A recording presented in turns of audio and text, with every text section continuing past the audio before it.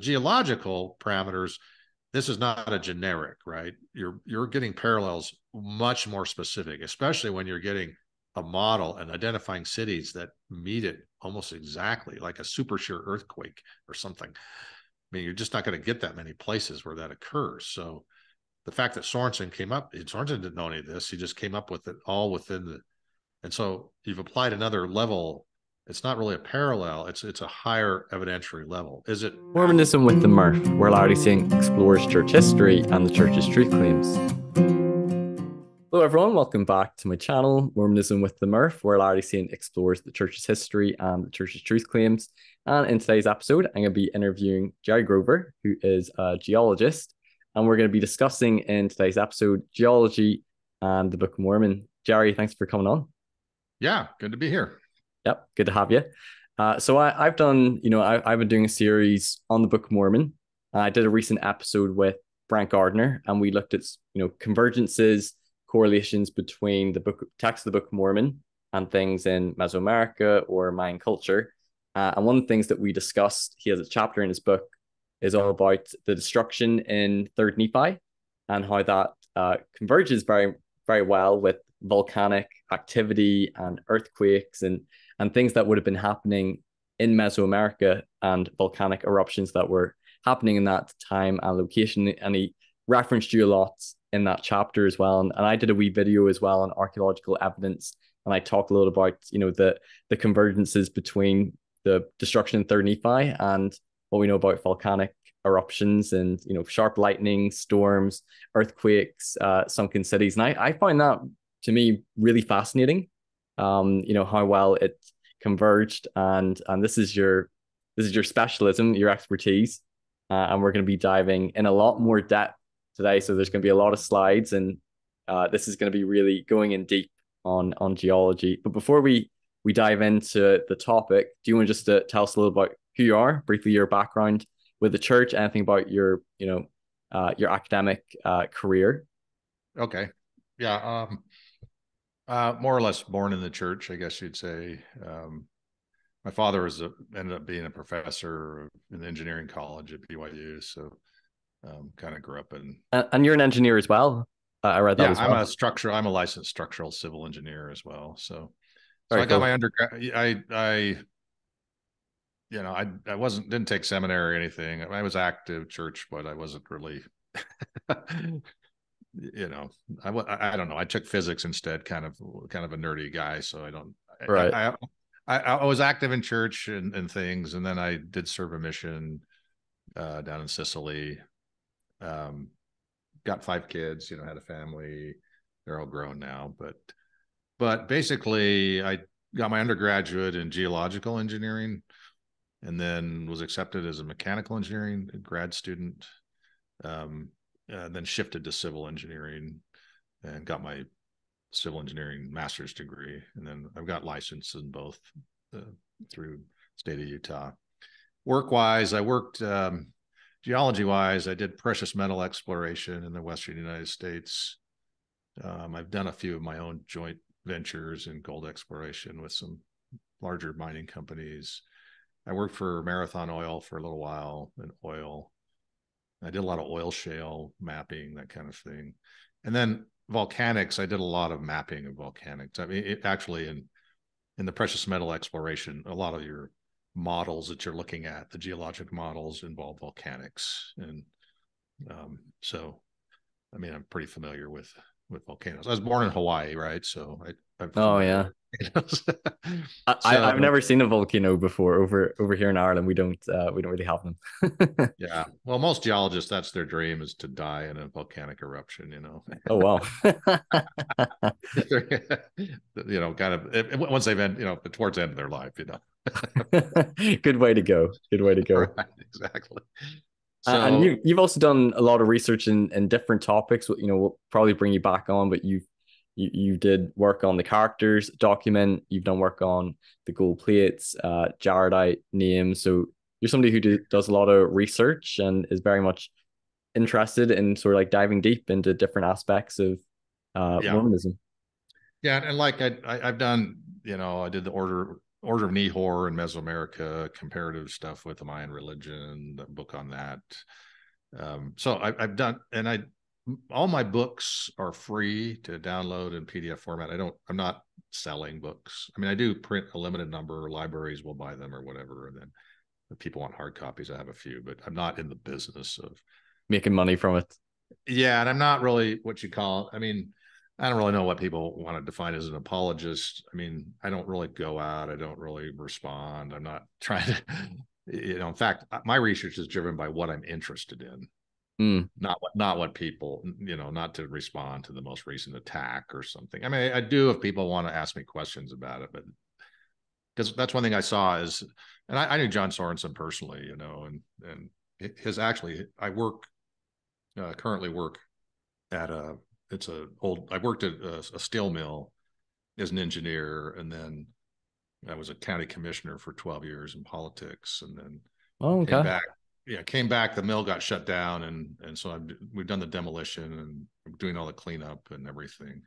But John Sorensen actually, his master's or his PhD thesis was on this mill, so not really related to Mormon stuff. So I actually had a lot of background with John Sorensen, and then I just had me. And we'll get into this later, but you would say the geology in Mesoamerica and the volcanic activity sort of would align and corroborate his geography model in Mesoamerica, which is something that's pretty cool as well. Yeah. It's another discipline sort of examining the history and the geography in Mesoamerica, and this sort of supports his theory for where it happened.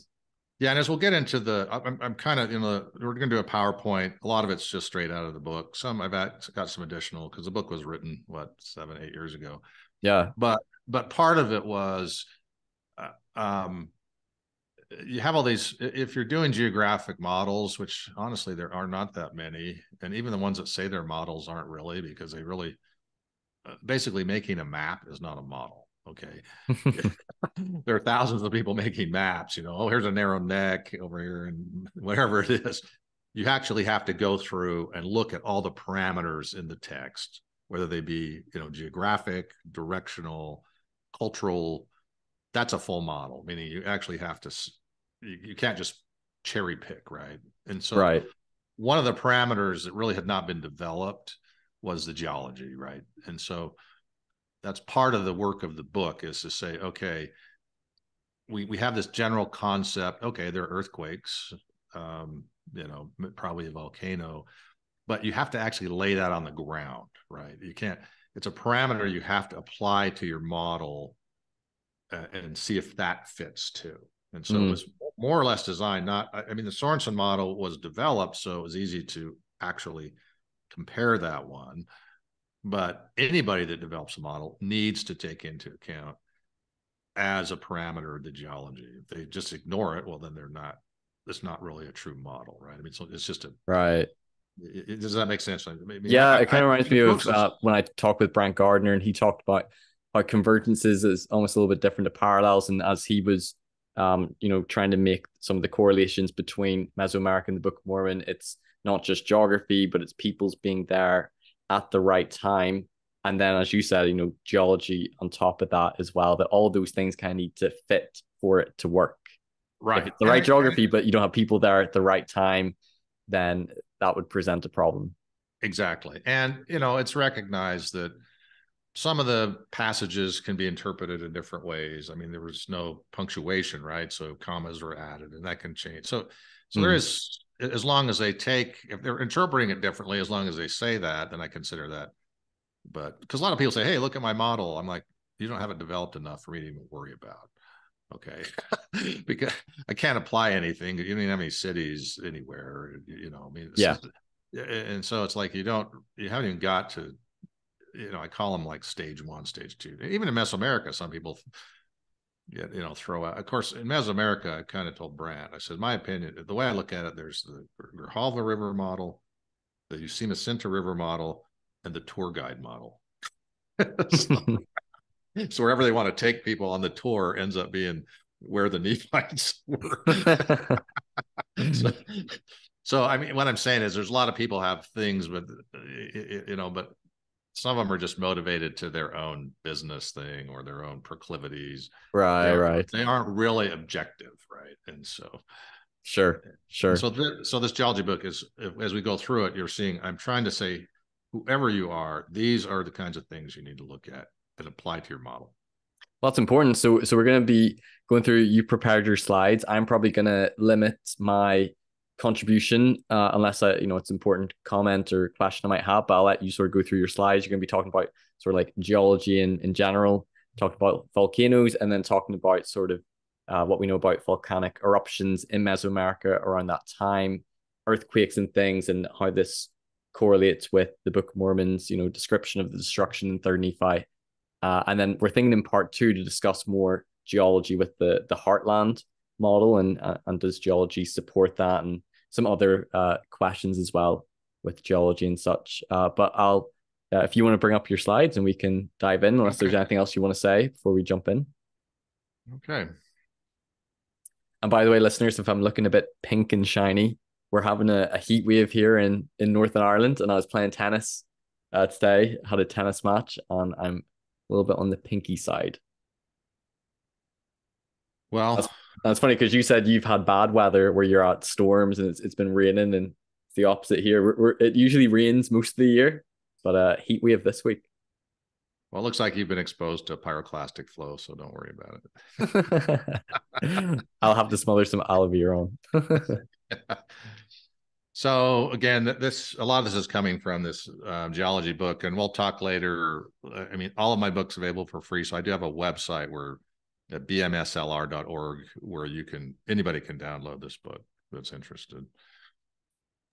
And you have other books there as well, like I downloaded the characters document, and you also sent me a copy of that, but all your books are there. So I'll put a link in the description where people can go to the website if they want to read your book. And then I have also have a page on academia.edu where there's actually some little papers I've done that aren't on my website, like looking at the great city definition, and I mean, just kind of small little things. So awesome. I'll link that in as well. So again, the scope of the book was to provide an explanation for all the geological events described in the Book of Mormon. That being said, there was one I didn't really deal with, and that was Lehi when he went out for his prophetic calling. He had observed a pillar of fire on the rock, meaning kind of an Exodus theme. So there are a few things in this presentation that are not in the book that I've added. So as we go through, so if you get it would be important to actually, kind of refer to this too if you want the complete information. The book does right, because it's not just Third Nephi, destruction in Third Nephi. You also have a couple of slides where you talk about Ammonihah and the prison collapsing, and right, how that ties in with geology as well, which is really interesting and shows you're trying to be quite thorough as well. Yeah. Well, what I'm saying is in this presentation, there's a few things I didn't have in the book that you'll see here. So I've not updated the book, but so I'm just letting people know that you might want to also, if you want to complete, you probably need to look at this presentation and then also as well. Awesome. Yeah. So the scope was, there were papers done by a couple of BYU professors kind of comparing the Third Nephi event to a volcanic eruption, Bart Koalis and Dr. Baer and a few others. But nobody had ever tried to really apply that on the ground other than just a general principle. So I said, okay, we need to learn how to set up parameters to apply this to a model. And especially we're going to look at Mesoamerica because the Sorensen model is the most developed and more widely accepted, I guess you could say, model down there. A little bit of just kind of geology 101 here, just so when we get in, if I get into the weeds, I don't. This is bringing me back to my junior high days. Yeah, so if we get into the weeds, at least you have a lawnmower with to help you. But so basically it's called plate tectonics, is basically what's happening to the crust of the earth. You have separation there's different plates. You call them floating on the mantle, floating on on top of this more molten material at depth. And some of the plates you have where they're separating, going apart, some where they're going underneath. And so you have a subduction zone where they're going underneath. And then sometimes the plates shift laterally along each other. They're not because they're kind of jostling around, and some of them are rotating. So it's not like this perfect, because it's also a sphere, right? So there's not like, it's not flat. Mesoamerica specifically, don't get too scared by this diagram, but you can see my arrow, right? My cursor. Yep. Okay. So essentially, you have this here is a trench. These arrows are talking about this plate, the Cocos plate, going underneath. So this is a subduction zone going under the Caribbean plate. There's also the North American plate, which are moving against each other as well. They're actually kind of rotating. So it's very, Mesoamerica is very complex in terms of the geology, because it's like 3 plate boundaries, not just very simple. Right.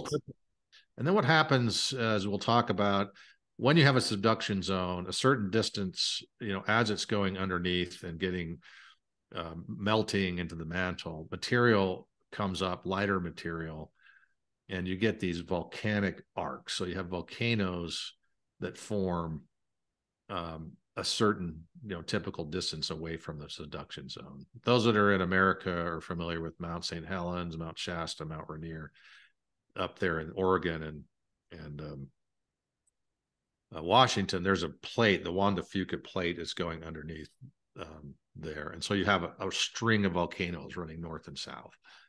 So that's the volcanic arc that maybe more people would be familiar with. And so anyway, that kind of gives you the general geology. As I said, this is a kind of a cross section showing what's happening. You have this Cocos plate going underneath the Caribbean. Then you have this material that comes up, gets under pressure, is a magma chamber, and then once enough pressure has built up, you can have a volcanic eruption. But so it's basically just talking about the basics of what's happening. As I kind of mentioned, these are the more detail on the plates. This is they're kind of telling you the way the plate is moving. So you have kind of the Caribbean plate. So it's complicated because you have the Caribbean plate kind of moving this way. You also have some separation here. Yeah, it's not just one direction. Yeah, so some of them are under tension, some of them are compression, because it's a complex plate boundary. So it's like it's smushing, it's also stretching depending on what's going on. Does that make sense? So and it's only important. It's important because here, what you're seeing here is a fault system, and it's called the Veracruz fault system. It jumps over here, steps over. It's still that same fault system, and then it's the Matokwa arm here. So you actually have, and we'll get into this, the types of, but it's a strike slip. So you've got one moving this direction, one there. So it's more of a horizontal fault, not the fault's not necessarily moving up and down. It's moving horizontally, right? I mean, it has some vertical motion too, but it's not that. This is simplified, but already. And this is kind of a map showing these little beach balls are basically representing earthquakes, and it's just the way the fault slipped and different things. But as you can see, there are basically 2 main areas of earthquake activity. Or like the beach balls, are they sort of like larger earthquakes on a bigger scale? Yeah. Well, they're actually the red and yellow dots are more of the like size of the earthquakes. The beach balls are more telling kind of the way the slip direction of the earthquake. Does that make sense? So of the fault system. Yeah. So but as you can see, at the subduction zone, you actually have a lot of earthquakes. They're deeper because they're occurring at depth typically, right? Because you got the one plate going underneath the other one. And so as it kind of slips along, and gets subducted, it's, earthquakes are basically a release of pressure. So you get pressure built up, and then when it snaps, it releases, and then you get a motion of the earth. That makes sense. Gotcha. Yeah. And then you have this Veracruz fault system, which is a strike slip fault system, and it kind of steps over to this one. So you really have 2 fault systems. And of course, this is important when we're going to talk about, okay, where would you expect, a third Nephi event to happen, right? Right. And the vast majority of it, it's where that plate is. It's on the west coast here. Yeah. So you have 2 main ones, right? And so These are more at depth. They're still powerful earthquakes, but they don't necessarily have as much cracking and things. We'll talk about that. But these strike slips actually have a lot more surface features that, cracks and things like that. So this is the Sorensen model. So he basically has land northward up in here. This would be the Veracruz fault system here. And then your land southward down here. This was that step over Matokwa fault here. And then you have the subduction zone along here. And this is southern Mexico, northern sort of Guatemala. Yeah. So your Veracruz is here. Coatzacoalcos is here. Guatemala, the boundaries somewhere in here. The Simacinta is a boundary for Guatemala and Mexico. And then you have kind of just, it comes down here. So, and we kind of talked a little bit, about the faults or general structure.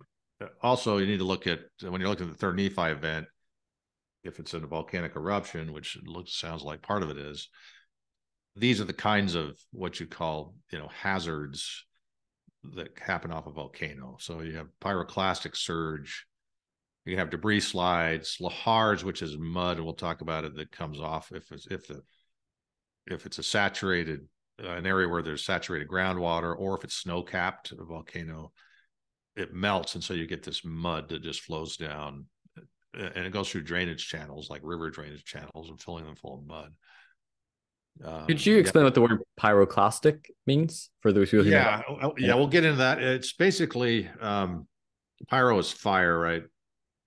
Like pyromaniacs, and so pyro means fire. Clastic would mean like rocks and material, and we'll talk about the different kind of volcanoes. So a pyroclastic is where you have a Mount St. Helens, where it's an explosion that sends out a superheated basically wall of ash, and it also has small volcanic little rocks and tephra in it. And it's very fast, meaning it comes out as an explosion. Then, these other like tsunami, that's obviously not caused by, it's not the volcano, but if it's adjacent to water, right, you have some shaking or earth movement. And earthquakes would contribute to tsunamis happening. They can too, right? Yeah. And but if, let's say, a volcano is located next to on the coast, right, it could have an eruption because there are earthquakes associated. These volcanic earthquakes, they're not as powerful, but it's possible. So, and right, because you talk about this later, that it couldn't have just been a volcano responsible for all the destruction in 35, but there had to have been an earthquake as well, and you'll probably talk about that later. Yep. Yeah. And so then your lava flows, and then you can have volcanic lightning and thunder. It'll generate its own, essentially, because you have so much ash stirring around, it generates its own static electricity. And that was the picture on the cover of that first slide. Yeah, that was really cool. Yeah, that was in Chile.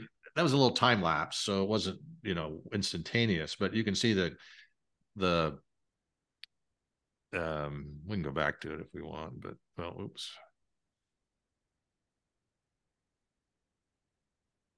Yeah, you can see. Wow.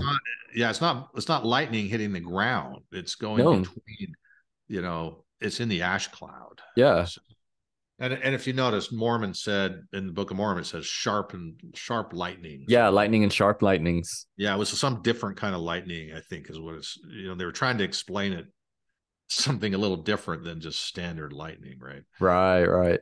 And so, and there's a lot of it. It's all sort of like grouped together as well. Yeah.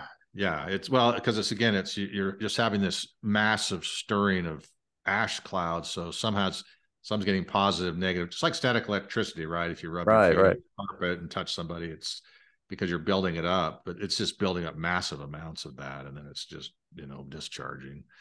This is a pyroclastic flow. So this is the eruption of Mount Pinatubo in 1991. It just had a massive ash surge. Is this an actual photograph of it? Yes. Mm-hmm. Oh wow. Yeah. It was kind of like the guy taking the picture it's like when the bear chases somebody. You want somebody else behind you for the bear to catch. So that little truck, I think, is probably some geologist that got a little too over. I know he's revving like mad to get the hell out of there. Exactly. I don't know for sure, but so yeah. And the thing about these is that's where you get most of your deaths. For example, everybody's heard of Pompeii, Herculaneum, when Vesuvius erupted, right? Mm. That was a pyroclastic where you had the bodies. They had a little bit of warning, so most of them in Pompeii there weren't too many people, but they got down to Herculaneum, they couldn't get on the boats, and then the ash just overcame them, and then they were sealed in this big thing of ash, and then they found their little cavities, holes, and then they filled them with cement, and they were the shape of the bodies. So right. I don't know if you've ever been down there, but no. And does the size of the volcano, does that matter for how big the eruption is, or is it not so much about size, but like the built up of pressure? It's the build up the pressure size, meaning the magma chamber size also makes a difference. Some very large volcanoes aren't very active, right? So they just have smaller volcanoes. I mean, maybe they had their big eruptions, 500,000 years ago or something. Because some volcano, and we'll talk about that a little bit in terms of the types of volcanoes when we get into that. Okay. So this is an example of the lahar flow, which is mud, that came off of the volcano. So actually, the problem with the lahars is they can go some distance from the volcano, meaning just because they're channeling, they're going through river channels. So here is a lahar, off of the center. So the volcano is clear over here, right, where they have that little puff of smoke. But this whole river valley filled, and you can see this bridge here, not really there anymore. But so lahars are actually quite dangerous too. Right. And do you say, is that a valley or is that like a river? It covered? It was, yeah, it was a valley, a river. Wow. Yeah, so it just filled it full of rocks, and they were just basically debris, volcanic debris. It's still there. You can still see the river now running. Oh yeah. Oh, I can see it there. Yeah, but it filled the whole, because the water still kept coming, but this is after some time after. It wasn't like the day after the eruption or anything, but okay. Yeah, but so then you can also get whirlwinds after the pyroclastic flows come through, because it's obviously heated air, and they aren't necessarily super powerful, and we'll talk about that, what it means when it says whirlwind, the potential meaning. It's not quite like a tornado. No. I mean, it is a tornado in the sense that they're smaller, like a mini tornado. Yeah, most tornadoes are from big meteorological systems, right? And so there's a lot of air movement, and then you kind of get a spiral. This is basically just after the event, the pyroclastic flow goes through, so they don't necessarily last that long. And this is again an example of the lightning. Wow. Again, an ancient people, you saw something. That's one of the things is, yes, in Mesoamerica there are volcanoes, but they're actually, I kind of show there hadn't been really many eruptions in that area. So for them, you can understand why to them it would just seem all supernatural, like coming from God. Yeah, end of the world kind of stuff. Yeah, they say. And yeah, that same picture we had before. Wow. This is Chile. Now I just briefly talk about like the earthquake hazards, as we kind of covered a little bit. There are different kinds of faults. A normal fault in the middle is where you have kind of the wider block of surface going down relative to the smaller, meaning it's shifting down. The reverse is where it goes up, so you get what's called a hanging wall right here. And why is it called a fault? Did you explain that? Fault, I don't know where the word technically comes from, but it's basically just a crack that moves, So I think it's always, that's a good question. I don't think I ever looked at it. Just something everybody's understood. Okay. And then the strike slip, like say it's moving sideways, it's not going, one side's not going up or one side going down. Oh, I see. Yeah. So that's called a strike slip. And if you're in America, California, like the San Andreas Fault, that's more or less a strike slip fault that runs all the way down from San Okay. Francisco all the way down to LA and that area. Ireland, unfortunately, I don't know the geology there. I don't know if there are really many earthquake zones there or not, No, but no, yeah, probably we pretty don't stable. get any of that in the UK, Yeah. which is a positive. We just get steady wet weather being on an island. Yeah. It's a very wet climate. Right. So you're fortunate that way. Well, yeah, very fortunate. Some areas have every hazard, the hurricanes or Oh, earthquakes. tornadoes. Yeah. Yeah. That's Mesoamerica, right? I mean, you get hurricanes coming in there. There are tornadoes that occur occasionally in Mesoamerica. You get earthquakes and floods and anyway. Right. Yeah. 'Cause wasn't it? What was it? What was the island? Was it Haiti a few years back that had the really bad Yeah, earthquake. earthquake? Yeah. There are also volcanoes, through the Caribbean too. So they've got both problems. Right. Okay. Now, the strike slip, as I mentioned, it has all these different surface features that can happen, cracking. So as it moves sideways against the other side, it just puts this stress and tension. And so you have like these horsetail type crack systems and fractures. You can also get folds. So you do have some what you call lift, moving up, moving down.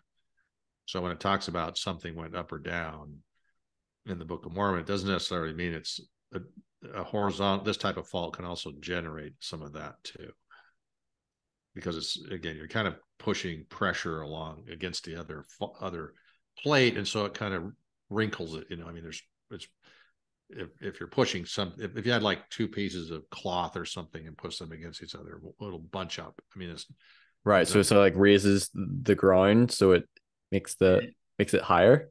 yeah. Well, so you get kind of these, you do get some change in elevation off of these faults, and it's also not.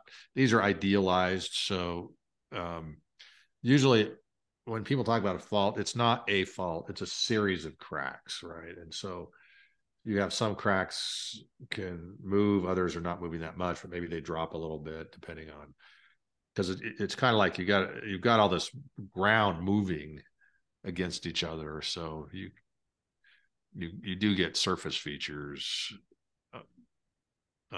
It just changed the face of the land, if you want to call it that. Okay. The other thing that happens is you have areas in an earthquake where certain soil types are subject to what's called liquefaction and lateral spreading. And those are basically soils that are saturated. And what happens is you have a pressure wave from the earthquake hitting, this is very idealized anyway, hitting the material, and there's pore spaces and things, and it causes the water pushes the water, pressurizes it into the pore spaces, which make the material like jello. And so it's not necessarily the earthquake waves, there are waves going through there, but it's all of a sudden the soil loses its bearing strength and becomes like jello. And so like this in Japan, you can see how the whole apartment complex is tipped because the soil has gotten unstable underneath it. It's not necessarily, I mean, the earthquake is also moving, but it's so, and then you get these like spreading. So it kind of turns it to jello and it kind of spreads out and cracks, and they call it lateral spreading on the surface. All right. So it turns the soil from being sort of like hard to soft like jello. Yeah, right. And this can happen some distance off the fault, right? So it's basically, it doesn't have to happen right on the fault. It's just if the pressure and surface waves hit this type of material, then it just, it can be some distance away. And certain soils are really subject to it, so it doesn't take as much of an impact from the earthquake to do it. So it just depends on the soil type. And this is a result of an earthquake, not a volcano erupting. Right. Yeah, right. Right. So Okay. we're still talking about the earthquake effects here. We kind of went Gotcha. through. So then the question in looking at earthquakes is, we obviously don't have there's no Nephite geologists that we know of, or Lamanite geologists, so they weren't measuring seismicity. No Jerry Grover of the Nephites. Right. So you don't have any data, from anything, any of these ancient earthquakes, but you do have descriptions, right? So people have often heard of the Richter scale, right? That's a scale. When you say, oh, there's a 7.6 earthquake or whatever, geologists don't typically still use that scale. They use something roughly close to it because it's not quite accurate on certain elements. And that's where you can measure. You have seismographs, seismometers measuring the power, strength of the earthquake. That's in our modern data, so we can calculate the amount of material that was moved and the power of the earthquake. Well, we don't have that when there's an ancient earthquake, but we do have description of destruction, right? Like in these ancient recountings of volcanoes. Right. I mean, of earthquakes.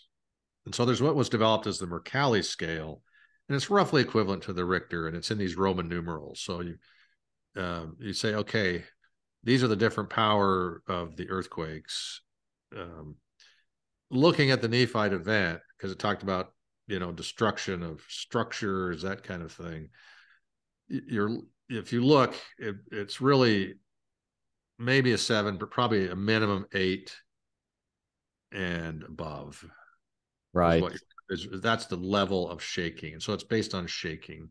So disastrous or very disastrous or a catastrophic earthquake. Right. Yeah. And then, the other ones are, well, it's slightly, a 3, you kind of feel it a little bit, shakes dishes if it's a 4. So that way you can take kind of recounting of, I mean, the reason people care about this or geologists is, like, typically in an area that may be subject to earthquake damage, they try to do hazard assessments. So you can kind of figure out, okay, what can we project, how big an earthquake will be? Where is it going to affect? How much damage will be done? Right. And so you you look at the current geology and, liquefaction and measure the soils, but it's also important that you look for if there's some history, recounting of an earthquake event, and the damage. So you can say, oh, okay, there's damage out here. It looked to be like an 8. So you can kind of recreate maybe what an ancient earthquake, the power of an ancient earthquake was. Okay. What I did in the Book of Mormon, I just went through every single and looked at every, basically did a hazard analysis like we would do. And because listing all of the different hazards that occurred, hazards meaning something that could kill you or destroy stuff, right? Right. So yeah. And this is mostly in 3rd Nephi 8, although you have a couple other references as well, not necessarily just before when the Savior comes to visit the Nephites. Right. I did actually looked at the visions, because there were a couple of visions or prophecies of it happening, right? So I assumed that they saw something. So if they didn't really see anything that different, it was mostly mists of darkness, the shaking, quakings, rocks rent. But I didn't include the reference here, so that the prophecy actually included that. I see. Okay. Does that make sense what I'm saying? So yes. even though they weren't. Sorry, Helaman, for example, was probably a prophecy then. Yeah. That's Samuel Lamanite. So basically, you have. I'm not.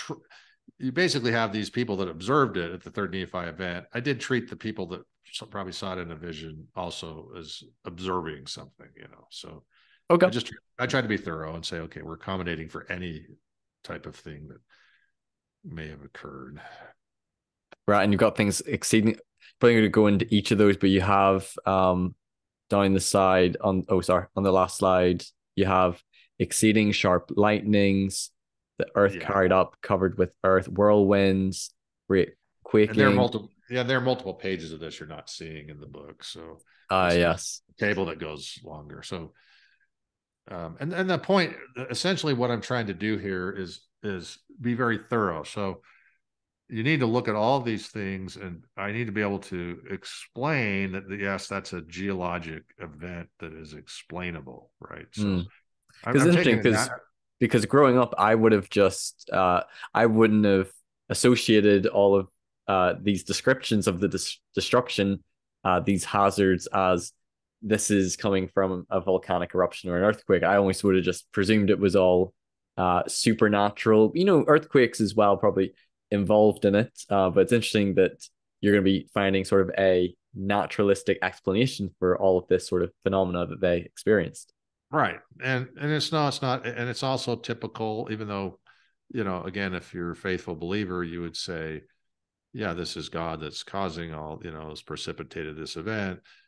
But it is true that He works through science. there are religious beliefs that are based on natural events, that don't have anything to do with God. I meaning I'm not talking about Christian or LDS. I'm just talking about in general, worldwide. You see, the ancient peoples would often interpret a natural event in a supernatural way, just like you're saying. Right. So, and the Book of Mormon is no different. I mean, the difference is there were prophecies that this is going to happen. Yes. In a particular time, Christ died.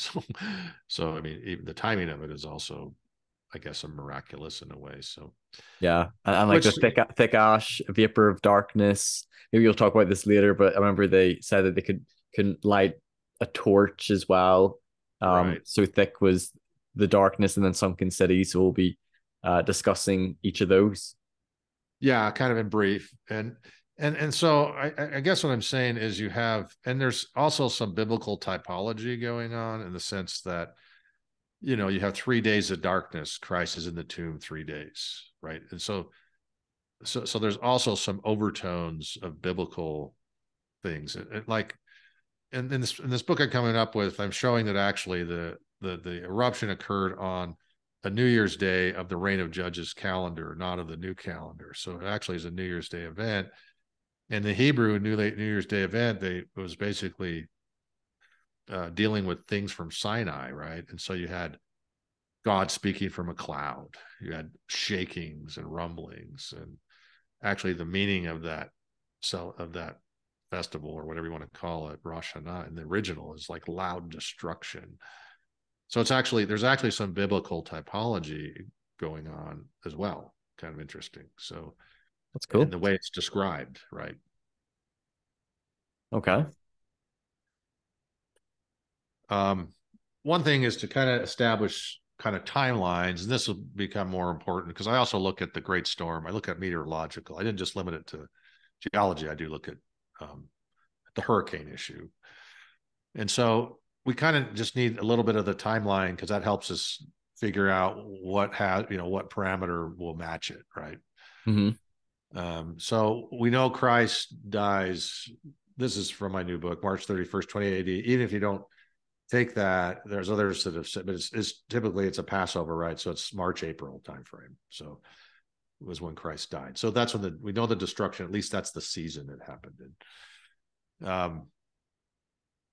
Then you have the 3 hours where the great storm arose. There's some destruction occurring throughout the 3 hours. After the storm and those initial destructive forces, there was a darkening face of the land for 3 days. We just know many hours before the end of the 3 days, a summary of destruction of the various cities was provided. So the question is, well, you may have had the cities destroyed initially, but it's possible maybe some of them were destroyed over more of the 2 to 3 day time frame.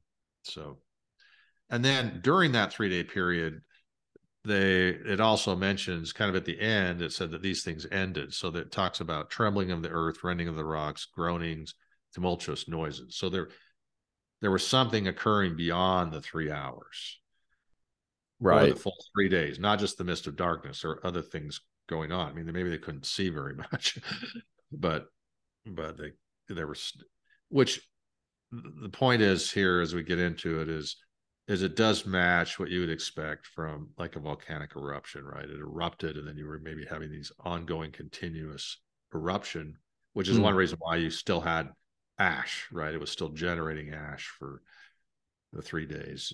Also earthquakes, typically you have some main hits and then you have aftershocks, right? Right. Is typical for an earthquake event. So it's basically and with the ash, I don't know if you have a slide in this, but I'll just ask the question now. Would it have been like complete darkness? And is there other examples of this happening when volcano erupts that the ash is so thick in the sky that people aren't able to see. It's just dark. Yeah, it just surrounds them. I mean, clearly, when you're looking at this event, you're saying, okay, there's probably Nephi, right, the prophet at the time, compiling this information. But well, they didn't have like Google Earth, right? They're not seeing. All they can go is what's reported on the ground, and a lot of people were killed. So it doesn't mean that the ash covered every mountain top, right, or something like that. But just to them, it was the face of the land as they all that they could see was it was everywhere that people who were reporting, because obviously they had to gather information after the fact, and I mean, Christ told them that certain cities were destroyed, but a lot of the people in those cities, maybe they were most of them dead, right? So, so essentially, I'm not, and that's the thing you have to recognize.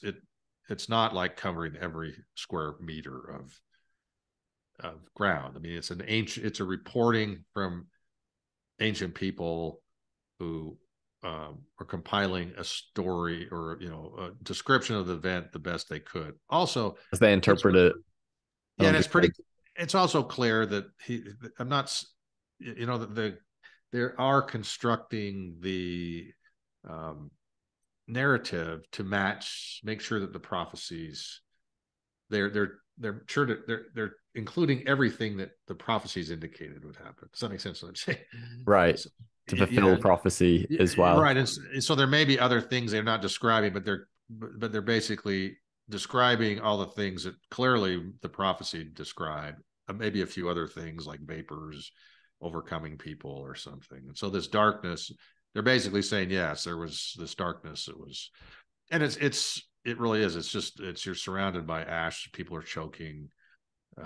And you saw that pyroclastic flow, for example. I mean, that's the ash. I mean, it's coming out as superheated, but in the atmosphere, as that settles, that's that kind of material that just darkens, Right.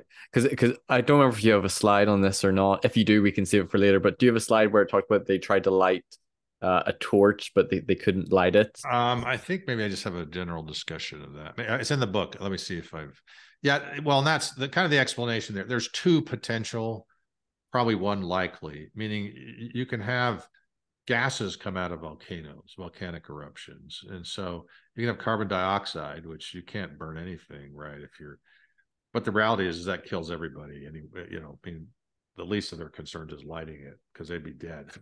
Well, yeah, that was one of my questions, because if they couldn't light a torch, say it was the gas in there, how were they able to breathe? So that's, some people say that, but the more accurate is the ash, it settles on the wood. I mean, you can't burn things that are covered with ash. It's silica, right? It's not, it's difficult to get things to burn because it's just like, it's like having dirt all over your fuel. It doesn't burn very well. Oh, okay. Yeah. And it's just covering everything. It's coating everything. It's, you got 3 or 4 inches. So that would be the more likely explanation, not the gases in the air, but the ash on the wood. Yeah. It's difficult to light it. I know you had another podcast where they kind of made fun. It was like, no, that's not that's one. Maybe that happened where you had enough carbon dioxide or something where they couldn't light it, but it didn't kill them, kind of thing. But I don't think that's really what it's talking about. It's talking about the ash, because it's talking about the mist of darkness, really, when it mentions that. So right, yeah, okay. Just wanted to clarify that. Okay. Yeah. And the other thing, it's like the way it's described is there, it wasn't drying out the wood or something like that. Some people say, well, also because it was generating the volcano can generate storms and precipitation, which it does, and that may be part of it too. Maybe it was like raining mud, right? And so that's possible too. So you said people probably would have been choking, with all of the ash, but there still would have been some oxygen in the air for people to well, choking is just the dust, right? So you're just breathing in. It's like if you do motocross or something like that, meaning you're behind somebody that's driving on a dirt road, you're choking from the dirt. I mean, but ash is it's much worse, and it gets in your lungs, and they're obviously covering their face with I mean, obviously we're not just sitting there breathing it. They're probably trying to block it and that, but right. But it is ash. You do get killed by ash, like in in Herculaneum in Pompeii. They just got overcome by the ash. Gotcha. Alrighty. So one thing I looked at was there's also the question: could the great storm, because it talks about a great storm, right? That's the initially for the first 3 hours, and so some people say, well, could it have been a hurricane? I looked at that. I looked at every hurricane that was tracked since 1842. All these weird little lines, and they change colors when they're going from tropical storm to hurricane. You know how Ireland, you don't get hurricanes either, I guess, but essentially a hurricane We don't get starts anything. but you basically have a tropical storm that then goes to a hurricane one, hurricane two, so you usually get a strengthening or weakening. So the different colors is just basically what it was that went through, whether, so and I actually have a legend in the book, but one of the key thing is that the point it's trying to make, two things is you don't get hurricanes that early, March, April, typically, very rare. So it doesn't seem like it was probably a hurricane based on that scientific parameter.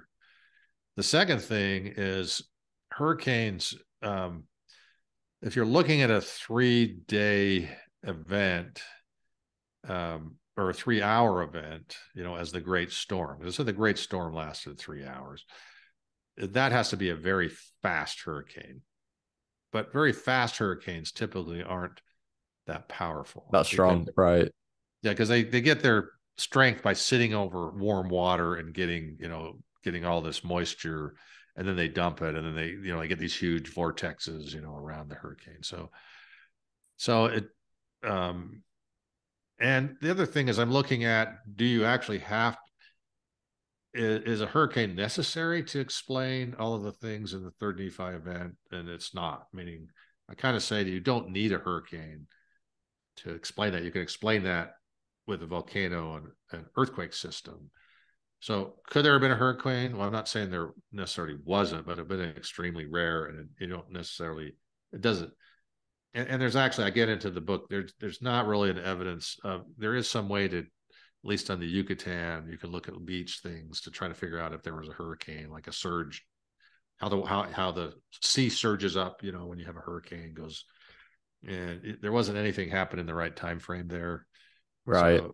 So no plausible strong case for a hurricane in that time and location. I mean, it's not, again, it's plausible. I can't rule it out completely, but I'm just saying. But you say it's not necessary. You don't need it to make all the destruction, all the hazards and descriptions possible. You don't need a hurricane. Yeah, and that's the point of this analysis. Try to narrow down and kind of say, okay, look at this more in detail on the ground. If your model is in the Malay Peninsula or the Baja Peninsula or something, well, you probably don't have to do much of a hurricane analysis. I mean, they get hurricanes occasionally through there, but here, Mesoamerica, that is an event that occurs, so I needed to look at it. The other thing, and you hear this from people that don't subscribe to the Mesoamerican model, they say, well, it doesn't say volcano, in the Book of Mormon. I think I've heard that. Yeah, it's called, they call it a great storm, but basically there are no volcanoes in Israel, and there's no known word for volcano in biblical Hebrew or in Egyptian. So great storm is a likely term that you would have found to describe the event. I kind of go into, like, even in the Bible, like Ezekiel's vision, he was in prison, he was looking north and he saw these things. Some of those things look like a volcanic, almost like he's seen some sort of volcanic eruption, and that was translated as a storm, right? And so we don't really have great examples in the Bible of witnessing a volcanic eruption, but that might be one. That might be one, and they use the word storm, so I'm looking to the Bible saying, is there anything showing there? The other interesting thing is the Tower of Sherazah, which is in one of the epistles that Mormon, Moroni included in his books that Mormon wrote. And it was involving, when Xenophi, the people were wandering, they were imprisoned in the tower. But the interesting thing is that's a biblical name that comes from Sherazur, which is not a Hebrew word. It's a Hebrew word borrowed into the Bible. It's from Zend, the language of Zend, which is over in Persia, and it means Prince of Fire. And so I do think that is a reference to a volcano in the Book of Mormon, because the god of volcanoes in Mesoamerica is the Prince of Fire, the young king of fire. So I do think I do think that is the actual volcano that erupted too, that they're talking about. But so, and just to clarify, so I'm not misunderstanding, the Tower of Sherazah, that's a letter Mormon writing to Moroni. And yeah, is he's that talking. Yeah, he's not talking about. It's later, so it's basically when they were in the after? battle, in these battle sequences, and he said, it was when it was a different battlefront, because he was talking about the Xenophi went and took all the provisions and left the women and children without anything. The Lamanites were betwixt him and them, meaning he couldn't get over there. But he mentions that there's this Tower of Sherazah, it was the land of Sherazah. So what I'm saying is that's a geographical feature, right? He's talking about. People say it's this tower. Well, that's not. If you know Mesoamerica, towers are really big mounds, and they actually modeled in the cities. They would look at the volcano and build the pyramids, actually modeling the volcanoes that are in the distance. Hmm. So a So, lot so of you're saying that that would be a reference, do you believe, to a volcano? yeah, right. So because tower in Hebrew is also could be a hill, big hill. Um, so it could be something. Hmm. And it could have been a tower on it, some structure on the top of the volcano or something. But I do think it actually geographically the terminology fits for to describe a volcano, and the name Okay, of it, that's the name of a interesting. volcano. Yeah, so because that's kind of like, well, and then the interesting thing, man, I don't remember if I put it here in the. Let's see.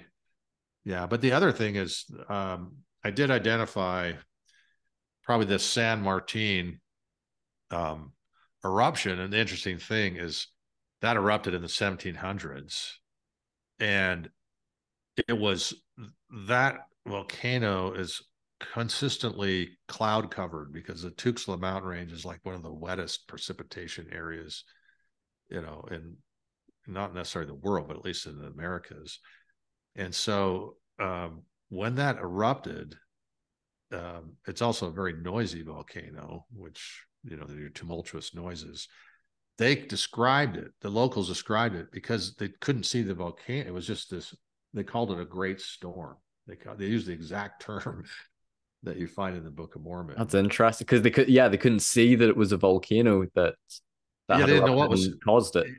Yeah, actually, the locals, they came. They heard all these booming, and it was at night, just boom, boom, boom, boom, boom, because the San Martin volcano is very noisy. It's phreatomagmatic, meaning you have all this groundwater, so it gets heated and it just turns to steam and bloat. You have these explosions occurring shallow underground of the heated groundwater, just pressurized water. And so it was just boom, boom, boom, boom. And they thought it was an attack of pirates on the port of Veracruz. So so they ran down to the port thinking that the pirates were attacking the port, when in fact it was just the volcano, these loud noises, meaning they didn't necessarily connect it Yeah, they to didn't the associate the volcano. noise with, oh, this is a volcano. Right. And it was also at night too. And so, from what we know, the um, the volcano in the Book of Mormon would have erupted early morning, not necessarily at night, but maybe it was. But I guess what I'm saying is, people are looking for the word volcano. Well, it's like you're not going to find it. Nobody would expect to find that in the Egyptian or the Hebrew.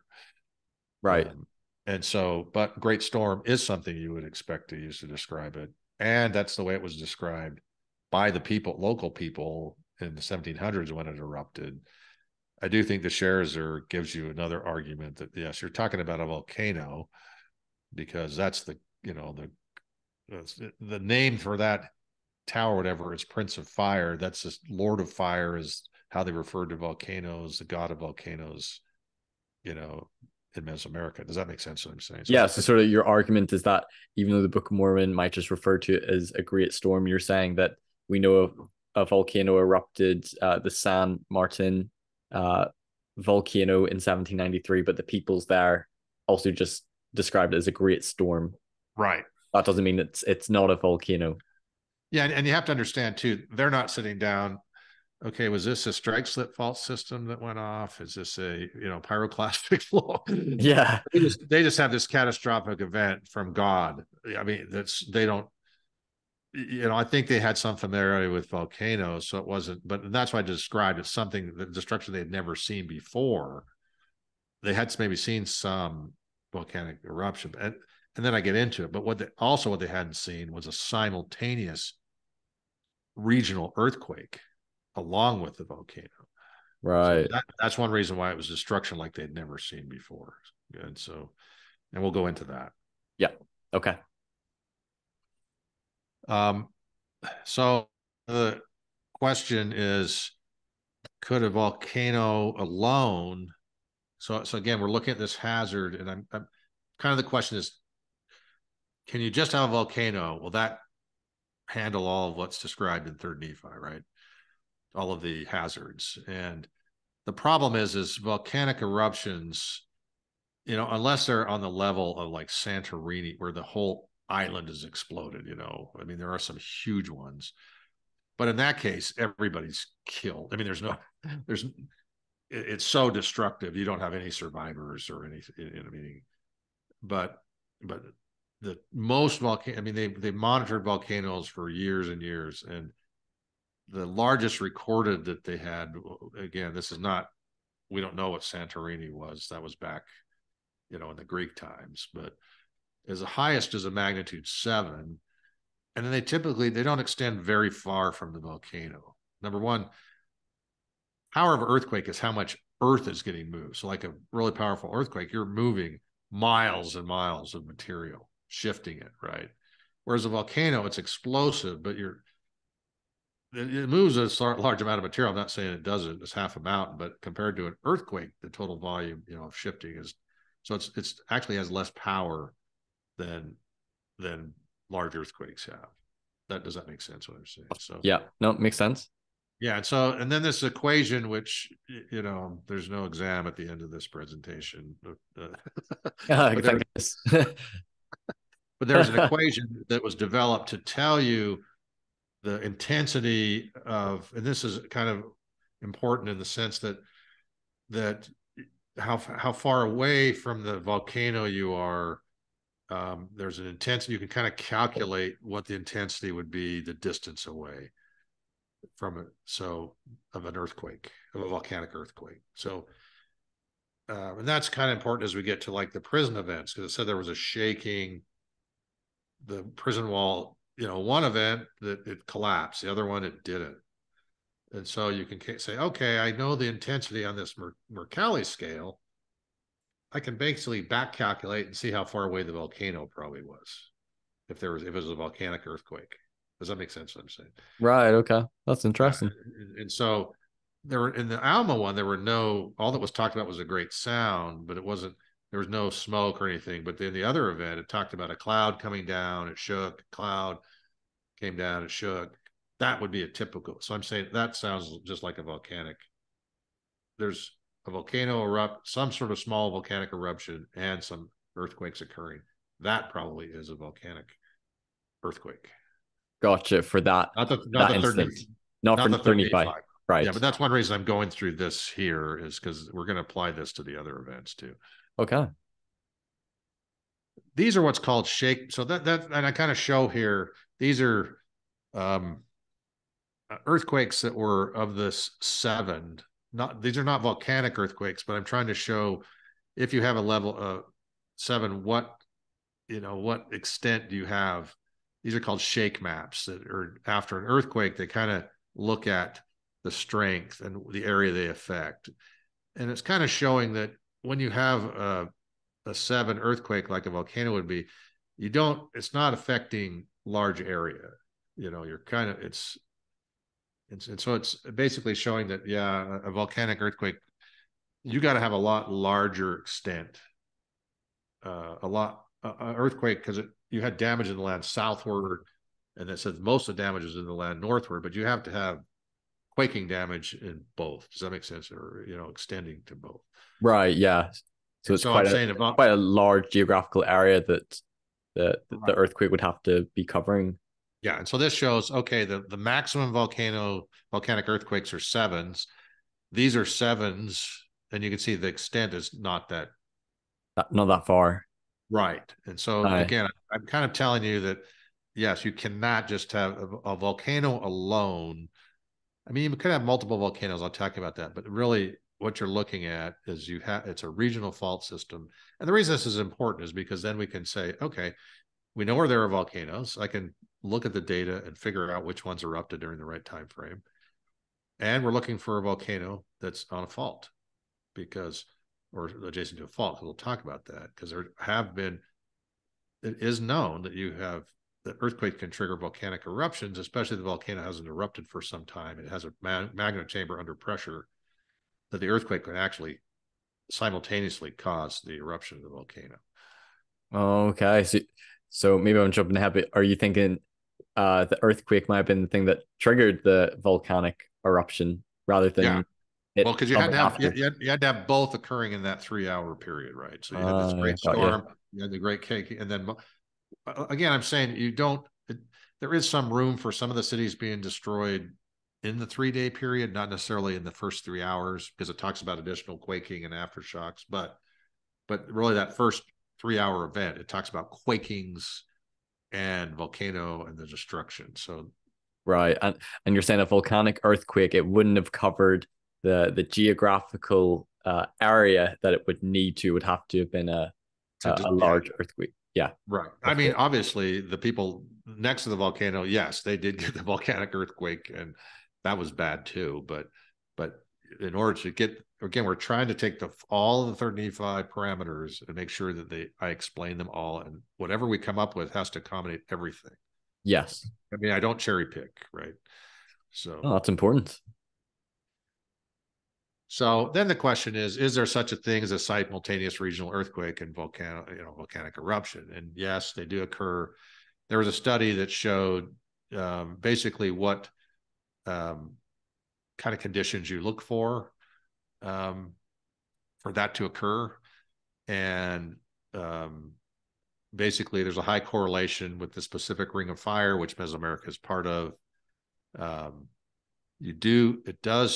The most common is that the volcano needs to be very near the earthquake or fault, which obviously is intuitive, right? You've got to have sufficient.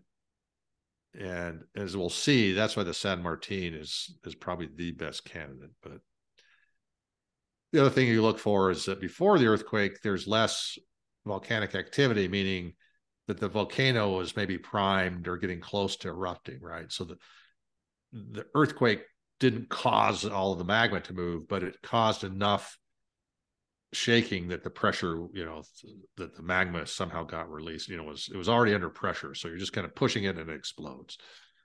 Does that make sense? Yep. Mm-hmm. So then I have to say, okay, I have two fault systems that I have to look at. Remember, earlier on in the presentation, I said there's the subduction zone, and then there's this strike slip fault, the Veracruz fault system. Yeah. Now, again, another equation is I've no idea how to solve that. Yeah, or what it means. Right. Yeah, and again, what I'm trying to get at here is scientific that they're. I should present that to my primary school children and be like, solve this. Yeah, they probably would say, "Oh, that's A, B, C, D, E, F, G, something like that." but it's not to solve. It's kind of, and I don't expect. It's basically, but I had to get an equation. It's in the book. So what I had to do was earthquakes. And this is just intuitive. Everybody knows it. I mean, as you get further away from the fault, the shaking and damage gets less, right? Right.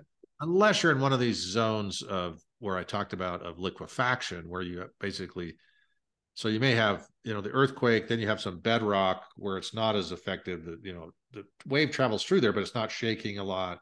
It hits that, turns something to jello, and then you have more destruction, more buildings collapsing. Does that make sense? So yeah. But what we're trying to do here is it's called attenuation factors. So, and these equations are developed typically, they're more developed in developed countries that have more money and more data.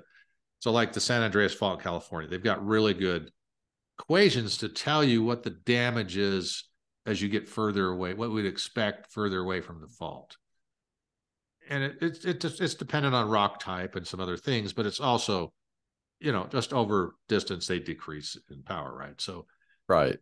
That's also helpful for us to maybe identify where some of these cities may have been, right?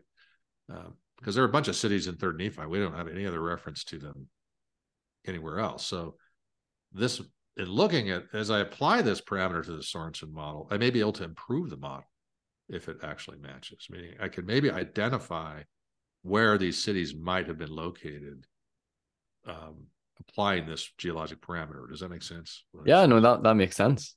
Yeah. So if it's like, I'm saying, okay, if it's talking about the city got destroyed or collapsed or whatever, and it's not near the volcano, it's got to be some distance away from the fault. It can't be like, it's got to be within the zone where you'd expect that kind of destruction to occur. So yeah, so you can see if the geography matches with what we know about the geological activity, and what would have happened to those locations. Right. And so, but some like Bountiful, that wasn't destroyed, but adjacent to it looks like it was. They looked across the river and saw this destruction, and so there are certain cities that we do have that people are going to have in their models, like Zarahemla, Bountiful. And so then we can test and say, okay, and then we'll get into Ammonihah. It's not part of the Third Nephi event, but that's another one where you've got to have a fault system, right? Because we talked about an earthquake. So if somebody has Ammonihah sitting in the middle of the Yucatan Peninsula, which is like it's like Ireland, basically, no earthquakes. That would be a problem. Yes, exactly. It's like, then that's a defect in your model. You need to correct. Or for example, if you looking at geology, if so Bountiful in 35 count was spared from the destruction, but had you looked at the model and actually found no, this would have been impacted by it, then that would pose a problem for the Mesoamerican model. It would have to be, you have to have a situation where you have Bountiful surviving, but not too far away, a lot of destruction. Mm-hmm. So that's kind of a unique situation. Some people interpret it to say, oh, they were just talking about the wickedness of the people or something, the great destruction. But some people just try to interpret the text to get out of those things. But basically, so that's a situation where you're saying, okay, that's kind of a unique thing, right? Quite specific as well. Yeah. So, and that would be a city, because there's other references to it, Land of Bountiful, meaning most people will have that city in their model because it's mentioned other places, right? Where some of the cities mentioned at the Third Nephi destruction is like, well, that's the only time they're mentioned. They got destroyed, And you can maybe, some of the names you can, well, and actually one of the books is like Josh, actually, I don't go into that, means fire, so in Hebrew. So actually probably the city got named because it got destroyed by fire. There's a lot of after the fact naming going on in the Book of Mormon. They call it metonymic, right? So the name actually, so the name might have been later attributed to it, but it didn't maybe have that name at the time. Exactly. And individual's the same. It's like layman. Okay. Layman means unbeliever. So like, do you think, did he name his kid unbeliever? It may be some derivative or some funky little pun. I'm not saying there wasn't some basis, but actually it looks like most of the names in the Book of Mormon are metonymic, meaning they're describing the person, which is in the Bible too. Jacob, Israel, right? Because I think Nephi in Egyptian kind of means like fair and good as well. Yep. Like we one of the meanings, and he uses that those phrasing a lot in his account. Yeah. And actually, we're not going to get into this, but like in the characters document, actually the form of the Nephi is a cross, and and protector in Egyptian is that form. And Nephi's called a protector in one of the chapters of okay. the protector of the people, right? And so there's actually taking the glyph form, and maybe there's multiple meanings. Well, we know this just looking at the original text, in the sense that you don't have a first Nephi, you don't have a second Nephi, you don't have a third Nephi, you don't have a fourth Nephi. They're all just titled Book of Nephi in the original In text. the original manuscript. Yes, that was all added after they numbered them. Oh, okay. Yeah, and so you know that there's a different glyph form going on here. So you, meaning that they're called Nephi, but the glyph for them is maybe phonetically the same, but it's different underneath. Does that make sense what I'm saying? To So sort of that, like differentiate between them somehow. yeah, yeah, it'd be like my name's Jerry, right? But you can spell it Geri. Oh yeah. Okay. Right. I get you. Yeah, Stephen VPH. So I mean, it's not exactly the same, but it's basically saying you can have the same phonetic, but have some but what is underlying it in the language is different. Gotcha. So Okay. that's kind of a Jerry, deviation. do you mind if I just pause for 1 second and get a little drink? Yeah, that's good. I got my pop. Yeah. Okay. Okay. Yeah, and as I mentioned, so you kind of have this equation that will tell you the distance. This was one. Southern Mexico didn't have a very good one. I mean, didn't. I mean, in the area that we're looking at, the Isthmus of Tehuantepec, I just did use one that was in southern Mexico and modified it a little bit to give us the equation that we're now going to see the results of here in the next slide. So basically, what I did is laying in that attenuation, and we're looking for from a zone from 7 to up to 11. 11's bad, but at least a minimum 7. It's got to be in that zone to get the damage you're talking about in the Book of Mormon. Remember, in the Mercalli scale, we said for like building collapse and what's described. So essentially, the areas that you would have where that could happen, there may be a few earthquakes that occur occasionally off of this attenuation zone in smaller faults, but so basically, these are the two fault systems that I'm going to have where if you're looking at a Mesoamerican model like the Sorensen model, that's where you would expect these cities to reside that got that kind of damage. And actually, importantly, because we're looking for a volcano along the fault system. So the subduction zone is not really a good candidate. It's mostly offshore is where you're getting the big, because it's closer to the where the trench is over here. Yeah. And so if you're so the Veracruz fault system looks to be the better candidate. Right. Okay.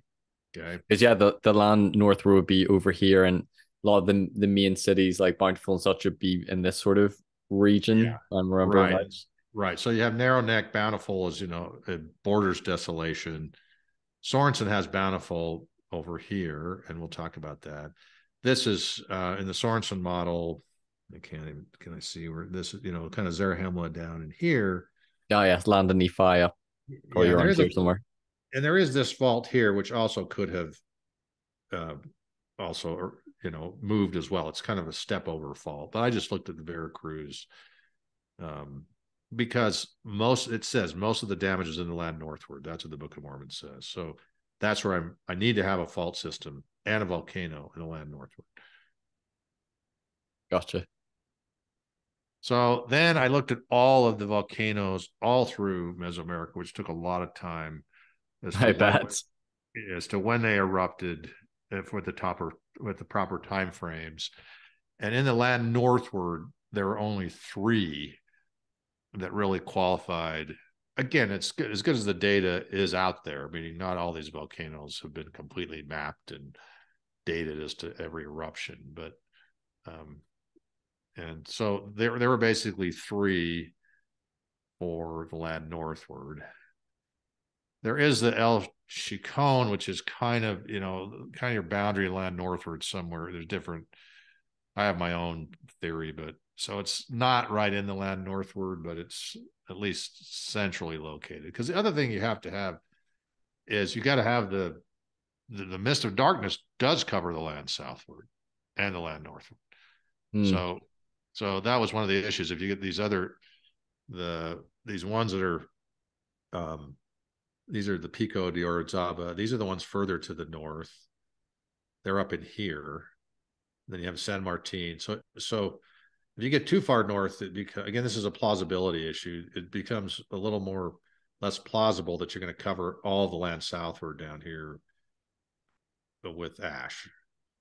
Right. Okay. Because it's interesting. I think whenever I did one of my videos on archaeological evidence, and I took from the Book of Mormon Central article, I think, if I'm not misremembering, that they pointed to the, how do you pronounce it, Popocatépetl volcano. Popocatépetl up by Mexico City. Yeah, as being probably a likely candidate, but you're saying that it's probably too far north.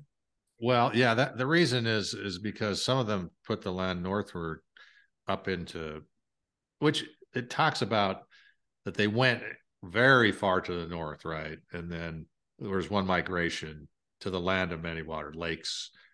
That the theory is that is probably the Valley of Mexico, because at the time it was a big lake, right? I mean, and so some people say, well, okay, and I'm not saying that maybe that also erupted. I mean, we can talk about it. It has been known for two volcanoes to erupt at the same time, Kamchatka Peninsula.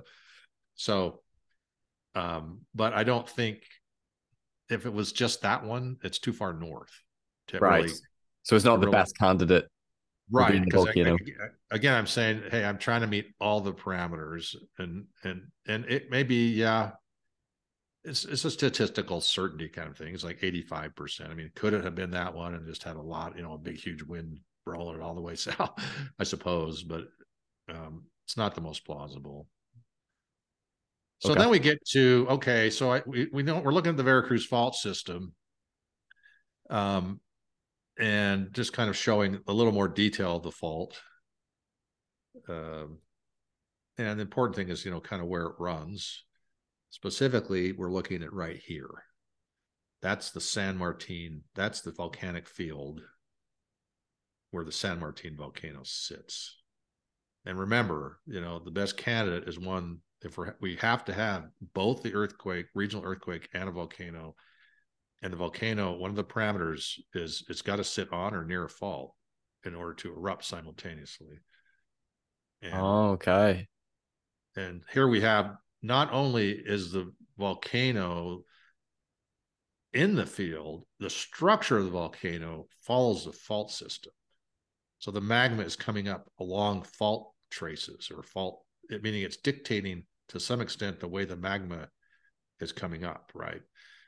So if you have an earthquake through here, it's probably going to be right in the magma chamber. You're going to actually, you would expect it to directly impact the volcano. So it's actually a perfect candidate for what we're talking about. Already. So, okay. And again, these are just, you can look at it. It's mostly just show, these are the fault, kind of the fault system. And then this is the volcanic field. That's in the San And Martin. the little red triangles, that's quaternary volcanic vents. Vents. Yeah, they're just mapped in the little vent, but this is the volcano right here, the main volcano. Vents can be all over the volcano, just where it's, got fumaroles or steam or something has come out. Quaternary is like more recent geologic time, but it's not thousands of years. It's, hundreds of thousands of million years. So. And can you just circle with your mouse where exactly the volcano is? It's right here. Oh, right in there. Okay. Yep. And in the Book of Mormon models, a lot of them have Tilkamora over here. So it's definitely like land northward, Mm-hmm. So I say it's the best candidate. It's also centrally located for the mist of darkness. This particular volcano has extremely loud eruptions. These phreatomagmatic, which is consistent with the tumultuous noises. They're trying to describe, how would you get that? Yes, earthquakes can make sounds, but you're looking for a volcano, and it happened for the full 3 days. It talks about tumultuous noises all along. So you're looking for a volcano that's going to be generating these sounds over a 3-day period, which the San Martin fits. Right. And it's right on the fault system. So, and it erupted in the right time frame. Right. And it's in the best location as well. Like you said, centrally between land northward, land southward, along the fault system. Okay. Yeah. And that's a picture of the volcano. So, and here is what I did here is in the 1792-93 eruption, there was a naturalist came over from Spain afterward, and he was trying to figure out where it all affected. And so this is the extent of the ash cloud that came out of that eruption. Now, I just drew an ellipse. It's not, we don't, it probably wasn't like that. It was, kind of followed the storms or wind patterns. I didn't really do that, and this is where they actually found the ash in a marsh of that eruption. So there's scientific, and as you can see, the San Martin, this is your land northward. Yeah, the land southward gets down in here, but it's located in such a way that I think that could cover both. Yeah. And it doesn't necessarily require a huge eruption to do that. This was not, they measure eruptions they call them VEI, Volcanic Explosivity Index. Some people are looking for a huge, eruption because, it describes a bad event, but you don't need that huge of a description of an eruption to cover all of with the ash cloud from the San Martin. So you don't have to look for something like they have these ice cores in the Arctic. It was not necessarily an eruption that would show up there as being this huge, eruption. So I don't know if you're going to mention this, but with the eruption that happened, in the first century AD, would that have been comparable to the one in 1793, or do you think it would have been a much larger eruption? It was a little different kind of eruption. I think that eruption, was probably a little more powerful, meaning probably the way that they describe the cities burning, fire from the sky. I do think there was probably more destruction local to there is ash that we know. There's a city, Tres Zapotes, up over here that there's a stele that's dated at 31 BC that's covered with ash. So we know that eruption, went that far and probably had like, I don't know, 6 inches of ash or something like that. I mean, there was a significant amount of damage. So I do think it was probably maybe a little bigger than that, but there's not enough data to really say that. Okay. Now, the other thing we look at too is this, the augmentation. We talked about this liquefaction. And so when you have an earthquake, if the soil is such a way, the way I've done this, and I kind of had to do this myself. There weren't any models down there, but I went through the different soil types based on the geologic maps. And so what happens is when you have these soils that are subject to this liquefaction, what I did is these different colors, if it's like this red, that would mean if you have like a Mercalli 7 of the earthquake, you could add 2.4 to that in that particular area. And so it's like the earthquake is more intense in those areas. Yeah, so you'd have a 9.4 damage instead of a 7. Does that make sense? So yeah, it accentuates the damage level. And so this orangey stuff would be like a 1.6, add 1.6 more points to your Mercalli scale. Right. That's all about the soil type. Right. And so this is the interesting thing. This is where Sorensen has Bountiful, which is not, Bountiful sits not in an area where you'd get that effect. But right beside a couple areas. Right across the river, you get the worst. And so you could, let's say, because, and this is kind of just, it's on the margin. So Bountiful probably got some damage. I mean, it wasn't like it was nothing, but the temple was intact and things were intact. But so it's on a very stable bedrock, but right adjacent, right across a river. And we know there's a river at Bountiful because they went and baptized, people and stuff. So I would say, looking at this, the Sorensen model is like a perfect, you've got Bountiful in the exact kind of situation that meets the geologic parameter of the description of the text. Does that make sense? And what would the soil have been in Bountiful different to these ones? It's just normal, meaning it's not subject to liquefaction. I mean, it's not a type of soil that would be any different. Right. I mean, Yeah. So these are the bad. So it's basically you're adding 3 levels of intensity almost on the Mercalli scale, which is a huge amount, of damage. And so this would be just like kind of your normal bedrock. And then across the river, you've got this. So is Bountiful that location? Can we say for sure? Well, no, I don't know that we can say for sure, but where Sorensen has it, it does meet the criteria of the text.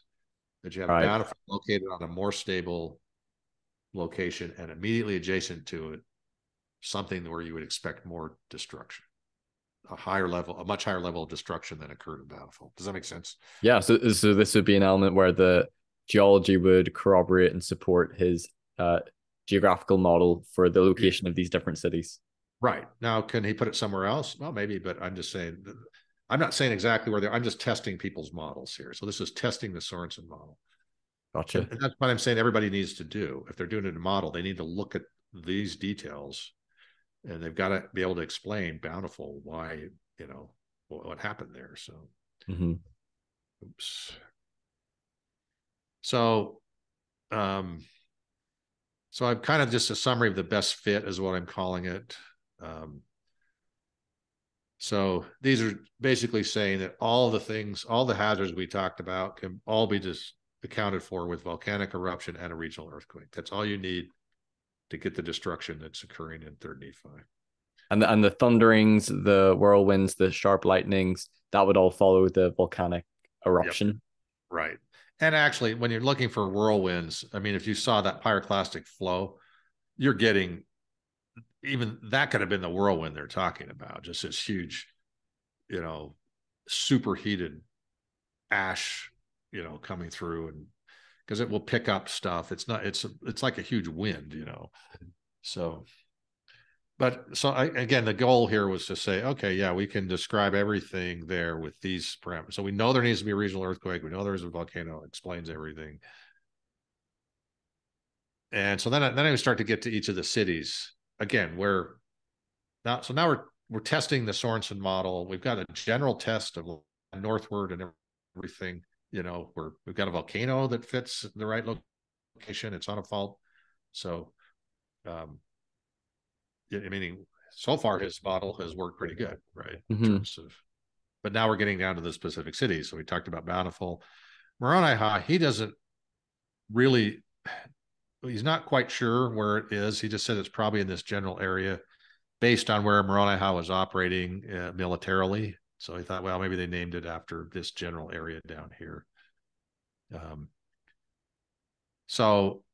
it said the earth was carried up. In the place of the city, there became a great mountain. That's kind of an interesting geologic phenomena. Where can you get that? I mean, people said, how do you get that? Well, you can get, these earthquakes trigger large landslides. In fact, in 2007 in Grijalva River, you had a huge slide. This all slid off. It was on a pre-existing plain and created this big mountain, plugged the whole city, or plugged the whole river, and wiped out a town that was right here. Wow. And this is an area that moves periodically over time, meaning it's got because what happens is there's a slip plane here, like a geologic slip plane, where it's subjective to slippage based on the underlying formation being soft and getting saturated. What happens is this will over time erode out. It erodes the tow away because the river still needs to get through. Somehow it will work its way through. It dams up and then it starts running over. Does that make sense? And then it will wash away. And once this is washed away, it removes the source that was stopping this from slipping additional, because now all of a sudden you've taken the dirt away that's stopping this from moving. So it's actually a place where you might expect it to have occurred, even the same place may have occurred back then. Same type of event. So that's one explanation. And you can also possibly get their description by like volcanic debris, meaning just a bunch of volcanic material created this great mountain, because you can get sometimes, but I think this is probably maybe a little better explanation. So, and you're saying that an earthquake can cause this? Yeah, especially if it's saturated, meaning if the soil's all saturated, an earthquake, it triggers the slide. Right. Yeah, so it's an area that's predisposed to slippage, and it will slip. It's a landslide that occurs periodically. It's just over a matter of time. Yes, and if it's saturated, an earthquake occurs, that would definitely trigger a slippage. So then we look at, okay, we have these other cities which nobody knows really where they are exactly. I did a textual analysis saying, well, it's like Gad, Gadianton, Kishkumen. They're all these wicked people, right? Jacob, we know that went north, somewhere in the north.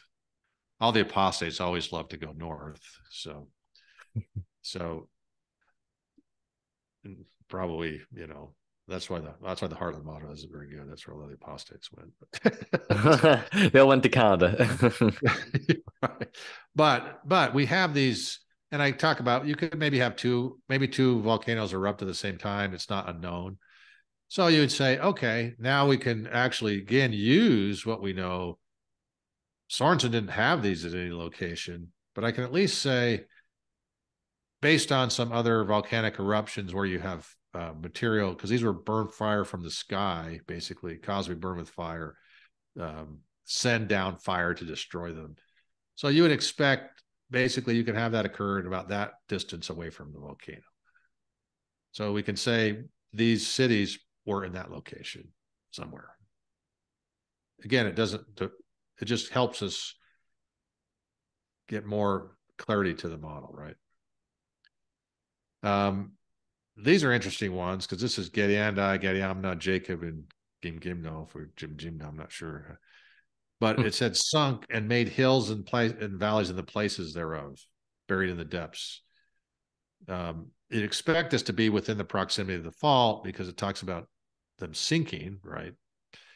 But it's interesting because this is actually a feature that wasn't really recognized by geologists until the Mount St. Helens eruption, and that is after pyroclastic flows, you get these deposits that are hills and valleys. So, these are all just deposited after the Mount St. Helens erupted, right? This is the ash, and so it got buried. Earthquake maybe got sunk from the volcanic earthquake, or actually, from the regional, could have either. And then it says there's hills and valleys where it used to be. And that's exactly what you get after. And it's not just from all like the debris from. Yeah, from the pyroclastic flow has gone through and it deposits all this stuff. And it kind of, because it's not uniform, it deposits in clumps and because there's wind and things. So it's interesting because that's something that, it kind of forms like valleys and hills. Kind of. Yeah, you have these little valleys and these hills club this pyroclastic material. So that actually describes very well what you would expect from on the flanks of a volcanic eruption. So, I mean, it also, it's interesting because that's nothing was really known about. Anybody writing this would not have known to write that. Right. Probably before Mount St. Helens, if they were trying to fake, fake a description of volcanic eruption, they would not have included that. Right. Let's see. Yeah. So then there's some other cities where it just talks about the waters coming up in the stead thereof. I can't tell you exactly where those were for sure, but you would expect to look for them. Again, if you're trying to apply your model, these parameters, they need to be somewhere where a river would be blocked or in a lake or something where the water would come up. So it has to come up in a short period of time. Again, so I'm not saying where it is for sure. There are probably a lot of locations, but anybody doing a model has to, if they're going to put these cities somewhere, they have to consider that, right? And would these be considered the sunken cities, but they're not necessarily saying, but you said the water level rises? Yeah, no, it says the water came up in the stead thereof. So that's an interesting thing. So, okay, where could that happen? Well, you could have maybe a landslide blocks, but they'd have to come up quick. So it'd have to be like a big river. Landslide came in and the water level raised, flooded the city real quickly because the people died. They couldn't get out. Yeah. So you need to look at that. So there are going to be limits to where you can place that. Now, Sorensen has it in Lake Atitlan. There's a city, Samabaj, that's underwater there. Oh, that's one of your slides. Yeah. Um, and so then you have Moroni, which sink into the depths of the sea. So you've got to have sinking involved, um, not just a flood event, and it's got to be it's got to be in the ocean somewhere. And so um, the city of Jerusalem, so those are kind of the water ones we're talking about. The city of Jerusalem, which we talked about, where the waters come up. He's got it as Samabaj, which is a small. It's in Lake Atitlan. It's 60 meters down. The dating doesn't work exactly, but there have been multiple. That Lake Atitlan does not have a outlet.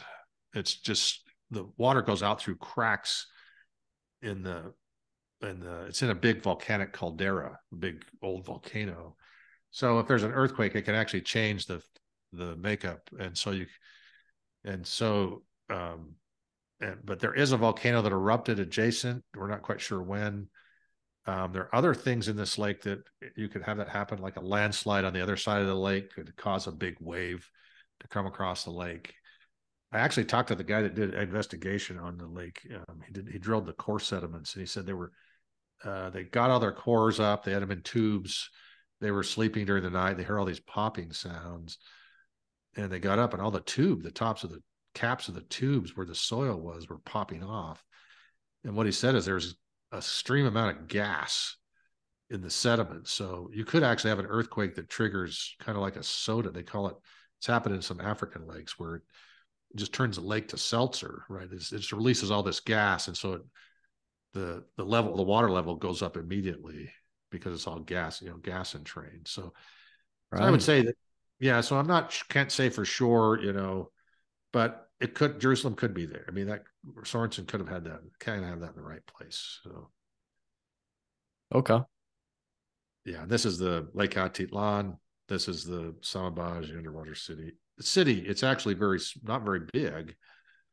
I kind of get into that in an article I write. A great city like Jerusalem is not a size; it's a ceremonial center. If you look through the Book of Mormon closely, it's not related to size. And then all the great cities were all destroyed.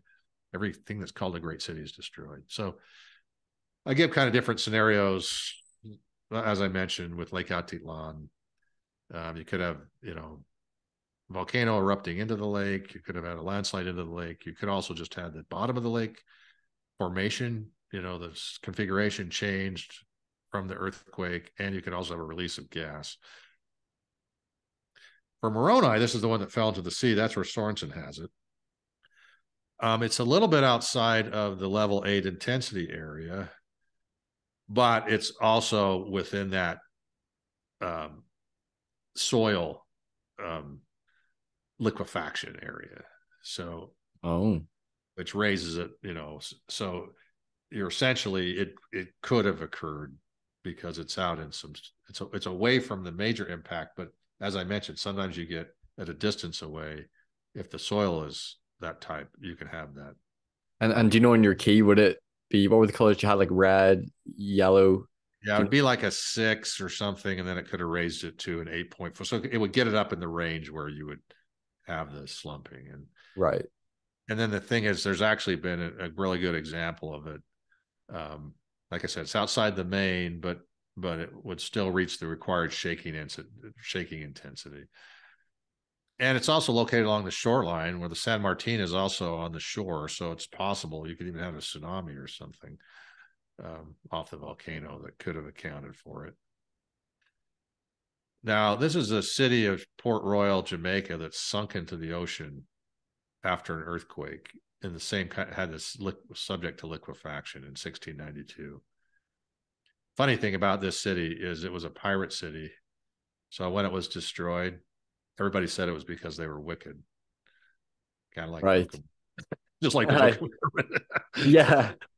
So yeah, it's interesting, like the things it's describing about like city sinking, that's something that occurs, with volcanic eruptions and earthquakes. Of course, the critics would say, "Oh, Joseph Smith knew about this, what happened," and so that's why he wrote the Moroni city, because he knew about Port Royal, Jamaica or something. Oh, right, because this happened in 1692. Yeah. So, again, it's I don't get into those arguments, but you know, Joe Smith had to be, he's either an idiot, a genius, and he read everything that was in the Palmyra, New York, and Dartmouth libraries Yeah. in order to account for everything. So, and then he knew every And then Indian. you know about volcanoes and Yeah. volcanic Yeah. And eruptions. he talked to every Indian tribe in the whole Eastern United States. I don't know. So he got some, extracted one story out of their history, you know, and threw it into the Book of Mormon. Again, I don't go down that. I don't care about that, but sometimes it just gets to be kind of ridiculous. But and this is just kind of showing where there was a um, it was basically talking about the sinking. You could have a sinking from a flooding event, a large ocean wave. This was a hurricane, which we're not talking about. But if you had a tsunami, this you could expect maybe more or less sunk. I mean, it would change elevation. One just thought I will note is that the Book of Mormon seems very specific as we're going through this versus being very generic about the destruction happening in 35 and specific things that happen to specific cities and Yeah, locations. and they It's gave the not best. being vague or generic about it. Right. Sorensen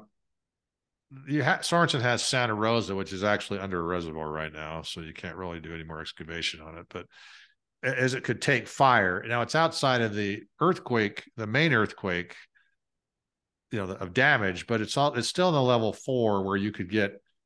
It just says take fire. So I kind of show in the book you can have an earthquake like in Japan. It wasn't that powerful, but everything's flammable in those cities, wood buildings. If there's a wind, it can take fire. You know, you can have an upset of just a candle. I mean, not a candle, but whatever they used, anything that they use for fire. You can also have the lightning too cause it to take fire. So his location as Zarahemla is not, you know, it doesn't fall outside of the description that we would expect. Mm-hmm. I mentioned this is not in the book either. I've added there's some interesting correlations with the names of the destroyed cities. Like Josh is the Bible is an Esh. I mean, it's a biblical name. It means fire. Oh. Mokum, which is actually, I kind of did my own book on the Sumerian etymology. Some of these names are derived from Sumerian, it looks like. You know, means to crush, to place, or discharge. I've got this picture. Discharge water. That kind of matches how that was destroyed. This Jimno was sunk with hills and valleys. Again, you can construct it from Sumerian to kill, storm, noise, pace like lava. Egyptian, it means to smash, tear up, to break. So it seems like that actually, the etymology of that city name would match what happened to it. Oh, And that's really interesting. yeah, and Gadiamna, same. You have Gada with flood, noise, corpse, shining, like, you know, shining power, paste like lava earth pile or something. So they could have been named, but again, it's just saying, hey, listen, some of these, you know, the last one's maybe not quite so tight, but your Josh is a pretty clear one, you know. Okay. Now we'll just get into a couple, like the Land of Nephi prison volcano event. This is the one where it talks about there's an earthquake. This is the sequence of events out of the text of the Book of Mormon. It says first there's an earthquake, an overshadowing cloud, a second earthquake, a third earthquake, cloud of darkness that dissipated. So this looks like a volcanic eruption with volcanic earthquakes in some proximity to the volcano. Does that make sense what I'm saying? And Because would there be multiple earthquakes usually that would follow a volcanic eruption? yeah, if it has multiple eruptions, right? And they don't Right. have to be huge, but it's like, you know, it erupts and then because it's the release of the pressure that's triggering the earthquake. It's kind of the shift of the magma coming out. And so and then looking at the description, it's about a Mercalli 4 to 5. And then meaning on that scale we had, meaning the prison didn't like total collapse or whatever, but it did shake, had some, they said it shook almost like they thought the walls were going to come down, you know, so again, it's some interpolation I'm making and saying that's kind of close to the damage. And then Sorensen has this event in the Camino al Juyu area, Guatemala City. So then I said, okay, let's use that Zobin equation that we talked about earlier. And we have a volcano. And would that match, this where he has it? It wouldn't have to be a major eruption. So I'm not necessarily saying you're going to find like evidence of this eruption, because it's not talking about it. It doesn't appear to be a huge one. It's just destroying everything, right? But it's a smaller eruption. And if you calculate it using that equation, it comes to the outskirts of Guatemala City. So I would say, yeah, where he has that location actually is consistent with the geology. Meaning there's a volcano, the Zobin equation, it falls within where you would expect that, that level of shaking to occur. Then the Ammonaya earthquake event, that one, the prison collapsed, right? Yes, that's right. And you had, and a lot of people got killed. They walked out all right, but everybody else got wiped out. So, but that index, so that's like a level 8. Okay, so that, because again, you're talking about collapse of buildings. And this case would have it just been an earthquake, not a volcano, just an earthquake. Yeah, there's no indication of any like cloud, right? They don't talk about it. Right. So okay, we don't have to have a volcano here. But it talks about this unusual great noise, if you remember. And then everybody came out. And so it's like, well, how does that? And some said, oh, the prison collapsed. But I mean, I don't know that would have, but what you have happen, there are certain earthquakes that create a sonic boom. They're called super shear earthquakes.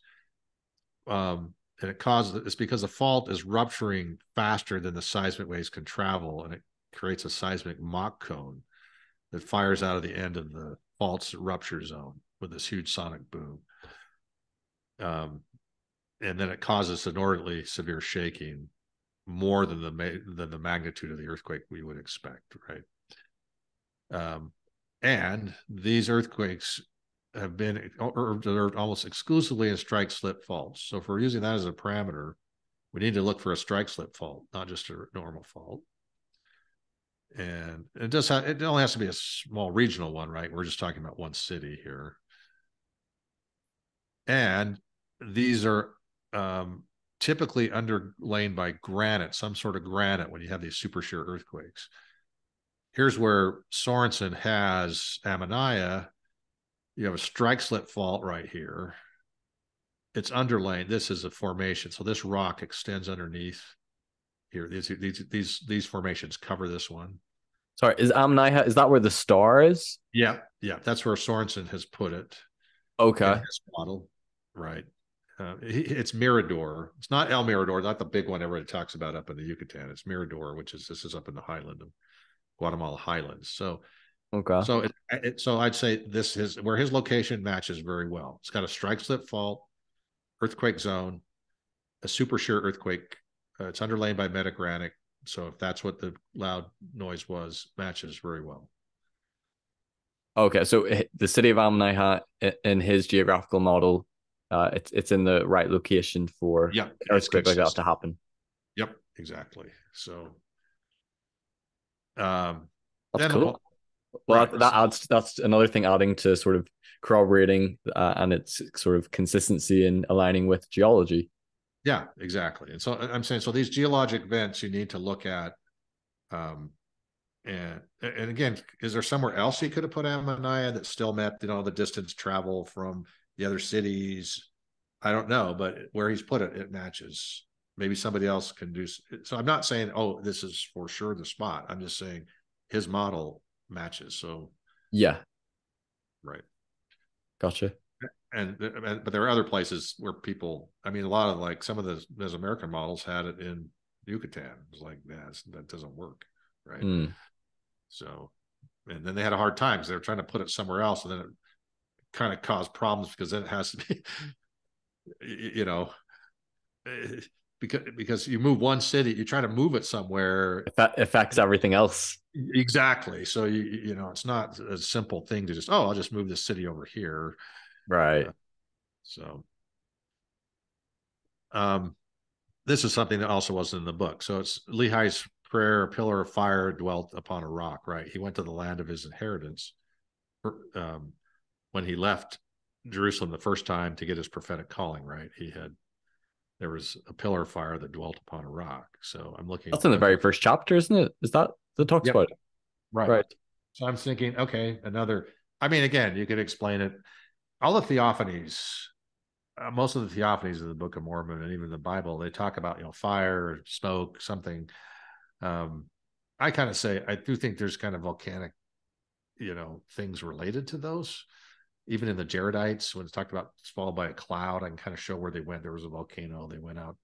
The wilderness beyond the sea was in the Canary Islands. That was a great place for it. And there was the volcano erupting at that time because they followed the cloud, went before them, when they were traveling. So I kind of say, there seems to be some correlation here. And they go up on the top of a mountain, right, where there's cloud, where there's smoke or something. And anyway, so I'm saying, okay, is there a place in, does this make sense geologically? And yes, because Manasseh, that's, he's from the tribe of Manasseh, right? So he left Jerusalem. Somewhere up in here was his lands. There is a volcanic field that actually comes into here where it has been active, not big volcanoes, just smaller little cinder cones and things. So that matched. I would say, that matches. It's old world matching, but Lehi going there and seeing that is also consistent with. I mean, the Book of Mormon is consistent with the geology. It's not really a model, right? It's because we know where Jerusalem is and everything. But, oh, right. Yeah. Okay, so again, kind of what's been accomplished by the effort is we've established all the geological criteria. Everything that Book of Mormon explains is geologically possible or probable. Provides you parameters to evaluate any of the models. Like the Heartland model, for example. We don't get into the discussion, but that's one that they're going to have to look at. And then we're gonna talk about that later in the next part. Is sort of analyzing the Heartland model and a little bit, right? Yeah, with geology and does it support it or not? Right. And then there are a variety of these tumultuous noises, great mountain. They all have plausible explanation in the Isthmus of Tehuantepec. We've also defined some areas, meaning I can tell, it's got to be within some distance of the volcano, or it's got to be somewhere where the water can rise quickly. So it's not telling us exactly where those cities are, but you've got to have, if you're going to put these cities in your model, they got to be in somewhere in that zone. Right. And then again, I've kind of gone through, it's got to be a regional earthquake. You got to have a volcano. If you're not going to have a volcano, then you got to explain these things some other way, right? Which there's problems with that in any of the ones I've seen. And then I've established, that the San Martin is probably the most likely. Best candidate. Yep. And do you know roughly what year? Because I know it's probably difficult to. A range. It's a range. They like when they do radiometric dating. I mean, to date a volcanic be precise. Eruption, yeah, because you've got to take, the volcanic material went on top of some organic material, because radiometric dating has to be organic material, right? You can do dating of rocks themselves, but that way old, like the millions of years, but anything in this recent time frame. So again, there is the eruption. We had a stele that was covered that was dated 31 BC. So we know that eruption was after that. I think the eruption was something like 200 AD or something. I'd have to look up exactly what the range that they thought that eruption occurred. But and that's why I say all these volcanoes identified, they were within the range, meaning I'm looking at 27, 28 AD. They could say, well, this eruption occurred from 50 BC to 100 AD. I have to include those, right? We just don't know Right. when. So it's within the range, but it's a plausible Yes. candidates. Yeah, I don't have an. It's not like, see, in Vesuvius and that they knew because they had, you had record keeping, and Pliny, who died in it, he got overcome by the gas out on his boat trying to Mhm. rescue people. He died from the vapors, and that's one thing it talks about, people succumbing to the vapors in the Book of Mormon. That's what that's talking about, I think.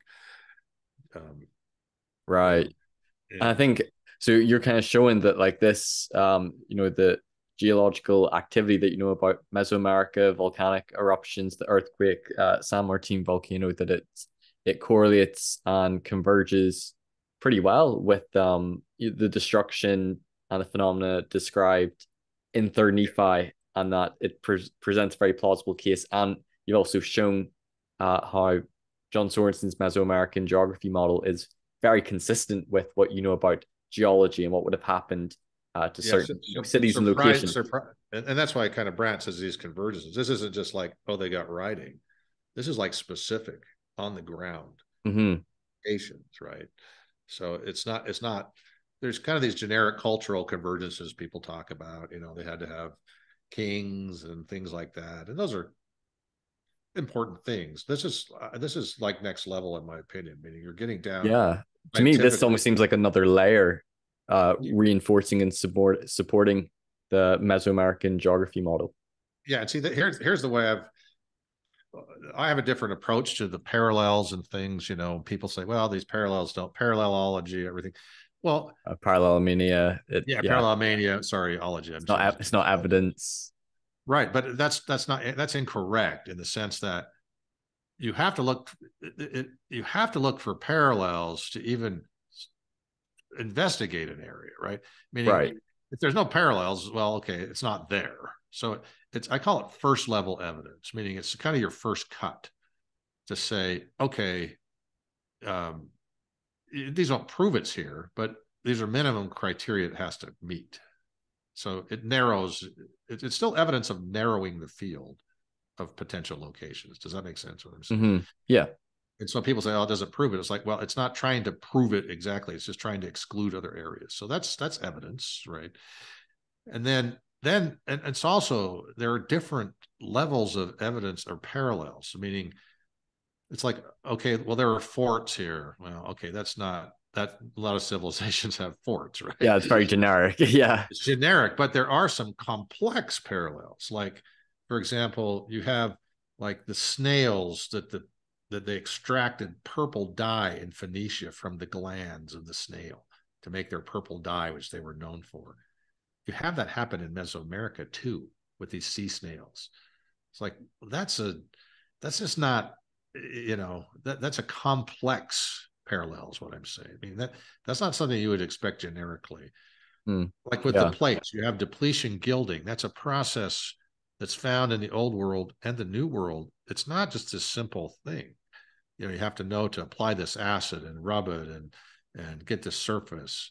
Those are parallels, but they're more evidentiary parallels. I mean, it's a higher level of Right. Yeah. you're approaching different level of evidence. So the geological parameters, this is not a generic, right? You're getting parallels much more specific, especially when you're getting a model and identifying cities that meet it almost exactly, like a super shear earthquake or something. I mean, you're just not going to get that many places where that occurs. So the fact that Sorensen didn't know any of this. He just came up with it all within and so you've applied another level. It's not really a parallel. It's a higher evidentiary level. Is it absolute proof? Like Dan Vogel says, is it a sign that says Nephi, on this land of Nephi or something? They're looking for these things. But I'm saying, I think actually now we're finding something like with this correlation I mentioned off camera, or with Aaron, and the Born of Fire, the same, Maya general that was took over Tikal at the same time. So, Mm-hmm. so, so part of it is we don't have. So I guess what I'm saying is they're all just saying it's, they quote Michael Coe saying, well, it's like, well, a lot of more information is available than Michael Coe Yeah. was saying there were. And Michael Coe, he wasn't. he was not that versed in the Book of Mormon just generally. And he was saying, and he even said there weren't cities like that. Well, right when he was saying that on the Mormon Stories podcast, I was like, well, they actually just did the LiDAR showing 20 million people, Yeah, yeah. and so he was making statements, and he actually changed his position too. He basically said, hey, there's no any visiting, Mesoamerica was totally isolated from any outside contact. Well, then he went up and worked in Cambodia, and he came back and he said, "Oh wow!" He goes, I do think there maybe was some contact, not from, not from the Hebrews, but from China, because there's like things again, complex things like they call the man in the moon. It's the rabbit in the moon. That's what they use in Mesoamerica. That's also what they use in Southeast Asia, right? So he's saying, hey, there are some of these things that are a little too complex. They're getting beyond where you could expect independent invention. Hmm. And again, it's not like the whole. That's another problem is people. Unfortunately, the LDS people read the Book of Mormon and say, "Oh, there's this huge civilization. It's all Nephite," meaning they're And that didn't trying do to. us any favors when archaeologists Yeah, looked at and it. like well, there were people there. They were in for. There were a small group. You would only expect. I mean, it's a small group coming in, so even culturally, you would expect only traces, right? You're not. Yeah, like they'll most likely adopt the surrounding culture and language. That's sort of And what Frank food, Gardner talked about in his book, and that does make sense if you think about it logically. If you were a small group of people and you migrated to another country, it's right? unlikely that you'll transform the civilization, the culture, but you'll more likely adopt that and the iconography and things. And And I just know because I was married to someone from another country and moved to America. She maintained a lot of her Italian culture, but my kids, the two oldest speak okay. My son, he went on a mission to Italy and is an Italian citizen, but he didn't speak any Italian. So what I'm saying is that doesn't take that long. Okay, yes, we have a more complex society and things like that, but and if you look at the Book of Mormon, even in Enos, it says he had to learn the languages of his fathers. He's yeah, one generation removed, right? I know So King so King it wasn't the King lingua. It Benjamin. wasn't. Yeah, it wasn't, and that's even later, right? But even that Yeah, early, it was not the lingua franca, right? That was not. There was other language. He had to actually learn these. It wasn't like, oh, he just knew them. That tells yeah. you right at the beginning there was a lot of influence. So And I can't remember if it was King Benjamin or the sons of Mosiah, but I remember there was a scripture that said that his sons were sort of trained in the language of their fathers in their writing. And sort of like the implication is that, like, well, if they were sort of trained in it to like preserve the language of their fathers, that yeah, probably was not the language they were speaking then. If they, yeah, and exactly. And I think Reformed Egyptian was really a priestly language. To be honest with you, it wasn't a lingua franca. It was kind of on the plates, and yes, they used it, but it wasn't what was out there. yeah, They weren't using it in business or anything like that. So I and think, I think, we know there are multiple languages, right? Because it talked about the languages. Zenith knew the languages of the Nephites, and so it was a multilingual society, and so I guess there are clues if we look for them to not. So we should not have an expectation of you know excavating all these menorahs or something. Meaning they are acculturated, and like they say, Lamanites are just people that didn't believe the way they believed. So, and you do see, and other people have raised this, and I'm the same. As you actually see, you can look for these types of things in Mesoamerica, and you can maybe find traces of certain things, but you're more likely to find Mesoamerican stuff in the Book of Mormon. yeah, and that was Brian Gardner. That's what his book was about, and it was a big change for me, a change in assumptions as well, what we expect to find. Because I think a lot of Latter-day Saints or ex-members would see it as we should see Hebrew writing everywhere. We should see that the Native Americans were all speaking Hebrew, and we should see the names of the cities, and we should see their DNA. Yeah. And he was his book was more coming along the lines of rather than looking at Mesoamerican, that everything we understand about Mesoamerica comes from the Book of Mormon. It's more seeing Mesoamerica in the Book of Mormon. Does it align with the culture or geography, or kind of like what you've outlined here? Like, does Exactly. what happened in the Book of Mormon, does it align with what we understand about geology in Mesoamerica? And it's a different endeavor. It's more convergences versus like absolute proof. But Right. I think it can be just as strong a case when you take a lot of these things in totality. Like if it fits and it's kind of consistent. Because if you find like say just a random city with like ZHML on it, but then nothing else sort of correlated, then that could easily be a coincidence. Well, and some of the things it's like, oh, why don't you find the name of the city? It's like, well, we don't have hardly any names of any Maya cities known, right? Yeah, that's right. Yeah. Even in Mayan, forget about if they're using their own language, because in Mesoamerica it's what's called calques. So they typically do that. They don't like transliterate. Um, they actually just put the same meaning in their own language. So they don't necessarily borrow.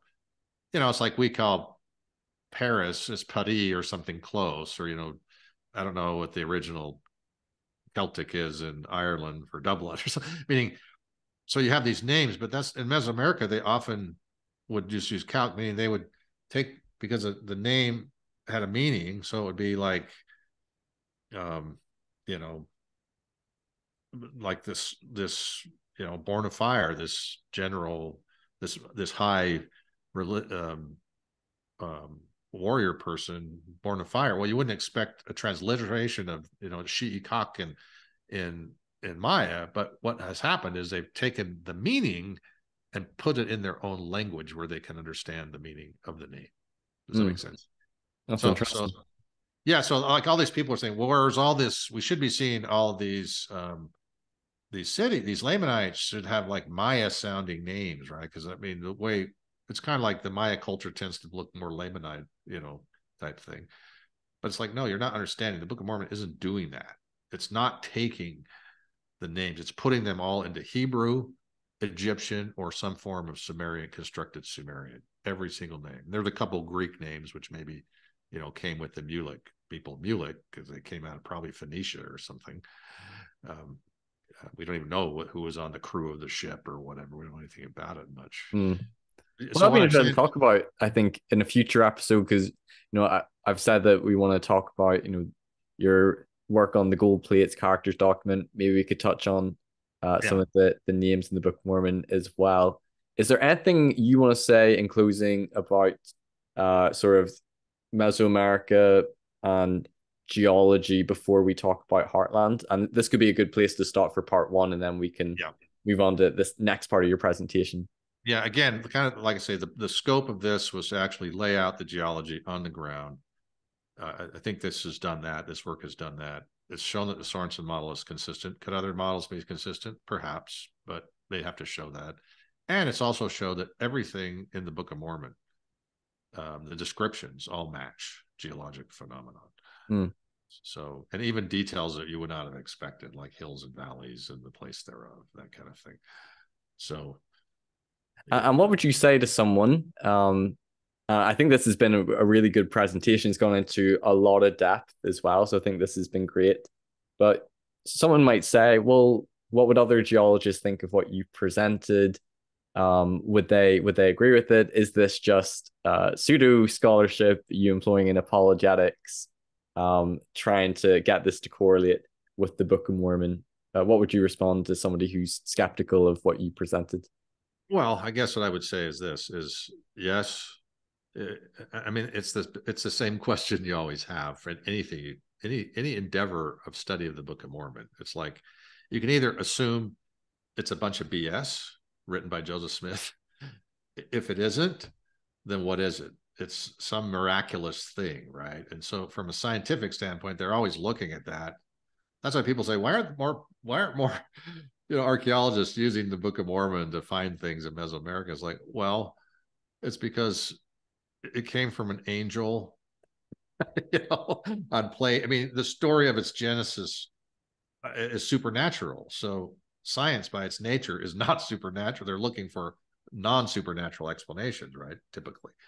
So if a geologist looked at this, he would say, yes, everything that you've done is geologically correct.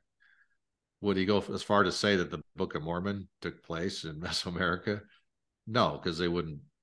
If it was an LDS geologist, like there have been, like I did get a book review from a fellow out of the University of BYU, Hawaii. He says, "Oh yeah, it's actually really good." So yes, faithful geologists would say, "Yeah, it's consistent."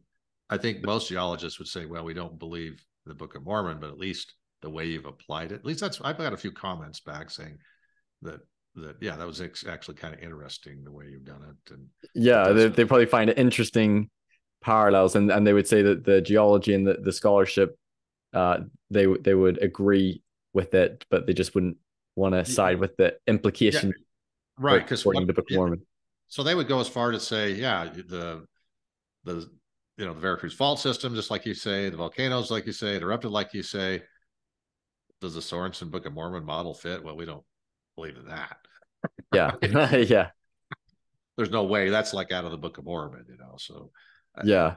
that's what I would expect. Probably a comment would be from somebody that did not care, was not and honestly, most geologists, there's very few that are even faithful Christian anything. Most of them are agnostic or atheist, kind of just, that's just a general, I don't want to say for sure, but going to conferences and things, I think in most of them, because it goes to age of the earth, other things, they have problems with the biblical accounts, so they just tend to like discount all those things as Right. so the Book of Mormon is the least of their worries, is what I'm saying. They're more Yeah, worried about the flood and they're probably not even Genesis. even concerned about it. And I made this point in a video I did on archaeological evidence, and I would say, like, I made the point that most non-LDS archaeologists, geologists, scientists, they won't be, they're just going to be doing geology or archaeology. They're not out there looking to try to prove or Yeah. disprove the Book of Mormon. That they're not going to be looking to see how it align or fits with the Book of Mormon. I know some people might say, well, Michael Coe maybe was, but as you said, maybe wasn't as familiar with the Book of Mormon as most LDS scholars, and things have advanced from them, Yeah, but that's not on their radar for, exactly. I think, any Like religious text. David Stewart, excellent, the best, Maya epigrapher, everything. I don't know if he's super great, but he wrote a book, and he and he did mention something about the Book of Mormon, but he said, yeah, they believe the Nephites. No, he didn't really even know the proper name of the Nephites, when he was commenting. It just tells you he's only generally familiar with kind of what the Book of Mormon might say. He's never really gone into any depth in it and looked, because it's like, why would I? Yeah, and I imagine they'd want to I stay don't believe away in I from don't believe that. in I don't believe in angels. I don't believe in gold. I don't believe in any of this stuff. Why would I ever use that as a source? No, it wouldn't Yeah, make sense. I mean, I wouldn't if I was in that situation. yeah. So So kind of like what you did, what you're doing, like Brant Garner, John Sorensen is using the scholarship and their scholarly credentials to compare what scholarship is saying, and aligning that. Does it align with what's in the Book of Mormon? right, and so I think what I'm saying is you, you're not. It's this expectation of people that, oh, all these other people are going to read the Book of Mormon and go show. It's like, just like you said, no, it's different it's different than the Bible, right? The Bible, we have like these, okay, we have this history, we have locations, we know kind of where it came from, meaning you don't even have to have a supernatural. We had these people that believed in these gods, and they wrote their books, and in fact, even like the Deutero Isaiah, like part of the parameters, they assume their prophecy is impossible. So with Cyrus, so they're coming from a total different standpoint, right? But if you Mm-hmm. are somebody that that has a belief in potential supernatural and potential intervention of God, then you're approaching it differently, because you're saying these might be events that actually occur. Mm-hmm. I mean, there's a book on on the Exodus, right? It's an individual, he's Christian, but he's a scientist, showing, yeah, all these can be explained naturalistically, the plagues, and then where they went, and and he actually has like the Sinai as a volcano, which I kind of subscribe to. It located in Arabia, and actually that's the path that I mean, I'm going to write a book on that too. I think a small book showing it actually matches the Exodus path. It's part of what the Lehite was doing. Some of the names are the same. Like Shazer means trees, and one of the stops of the Exodus means trees, you know. And he has it in exactly the same place as Book of Mormon scholars have it. So I guess what I'm saying is it's you cannot expect if people are thinking that there are going to be all these non-LDS people endorsing the Book of Mormon, right? that's Yeah, not going to happen, and because they don't believe it's, you know, it's just, it came from a supernatural place, right? It's not, they don't believe God does anything. And I've actually got criticism from some LDS. I wrote this book, and they said, "Well, you're kind of explain, why are you doing this?" I mean, that was all, you know, the catastrophe was. it's all supernatural, like it was all God. Yeah, and I actually show. I mean, in that book, I said, "Listen, it says it was caused by God." So, and in my upcoming book, I kind of show actually that the night of brightness was caused by a coronal mass emission. It matches everything. It shifts the northern lights down into Mesoamerica, which would be the signs and wonders. And people say, "Well, you're explaining that." I said, "No. The amazing thing is that they knew it was going to happen. God had told them. I mean, who could predict that?" Yeah, Meaning that it's not that God's not just down here zapping things. Oh, I got to fix that. Like, yeah, it's all because there would be no like this, this aligning with a volcanic eruption and earthquakes. This is something that we can sort of test and see. Whereas if it was just all supernatural and God right. just caused it, there's no way we could look and determine, does this have any plausibility with Yeah, to geology me, history? I look at God. Time is all before Him. Right? I mean, I'm saying it's a bigger miracle to me that He would know when everything, even this level of detail of a volcanic eruption and an earthquake, know when that's going to occur. And maybe, you know what I'm saying? And I don't know. It's just that to me is even more powerful of knowledge. I mean, of God of knowledge. I don't know how to explain this really in a really good conceptual way, but I look at the fact that he knew that he knows these things are naturally going to be potentially occurring. I'm not saying he couldn't cause some of these things to happen, but by direct, causing something. But to me, it's like to have it all be known in advance of these events that we can't have any idea of predicting. I Yeah, don't know. To me, that's miraculous, right? and to me, like what you presented, Frank Gardner's book, it just makes it a bit more plausible to me. Just Yeah, Mormon historicity is not just all supernatural fantasy, but there's some yeah. things It which, actually happened, right? yeah, like this might have actually happened. Now, one final question before we end for part one, because somebody might say, like, okay, maybe this is credible geological scholarship that you're sharing, and this is interesting, but they might say, well, there's no definitive proof for the Book of Mormon, and these are just parallels. And what if this is all just a coincidence? And you got other problems. They might say DNA anachronisms. Yeah, read my other 6 books. So, Do you address those things, or do you well, talk about? DNA again. I mean, Ugo Perego, all those people have addressed it very Yeah, well. and I did an interview with him, so we don't have to talk about that. But Yeah, why but I'm why just for saying. you? Why not say that this is just coincidence and I mean, there's no proof? well, again, it's partly is who is studying this? Me, Brant Gardner, BYU's not. I mean, there's really not. There's not. Is part of the problem is you have so few people really engaged. There may actually be different levels of evidence. We just haven't, observed it. And I'm just saying the evidence seems to be. I'm finding it all consistent, right? It's becoming more and more consistent, more and more predictable. Yeah. The reality is there's only so much information in the Book of Mormon. It wasn't written as a historical, history. It wasn't written as a description of all the natural disasters they had or anything like that. It had a Right. specific, Yes. scope, right? So you can only In the expect so spiritual much, record.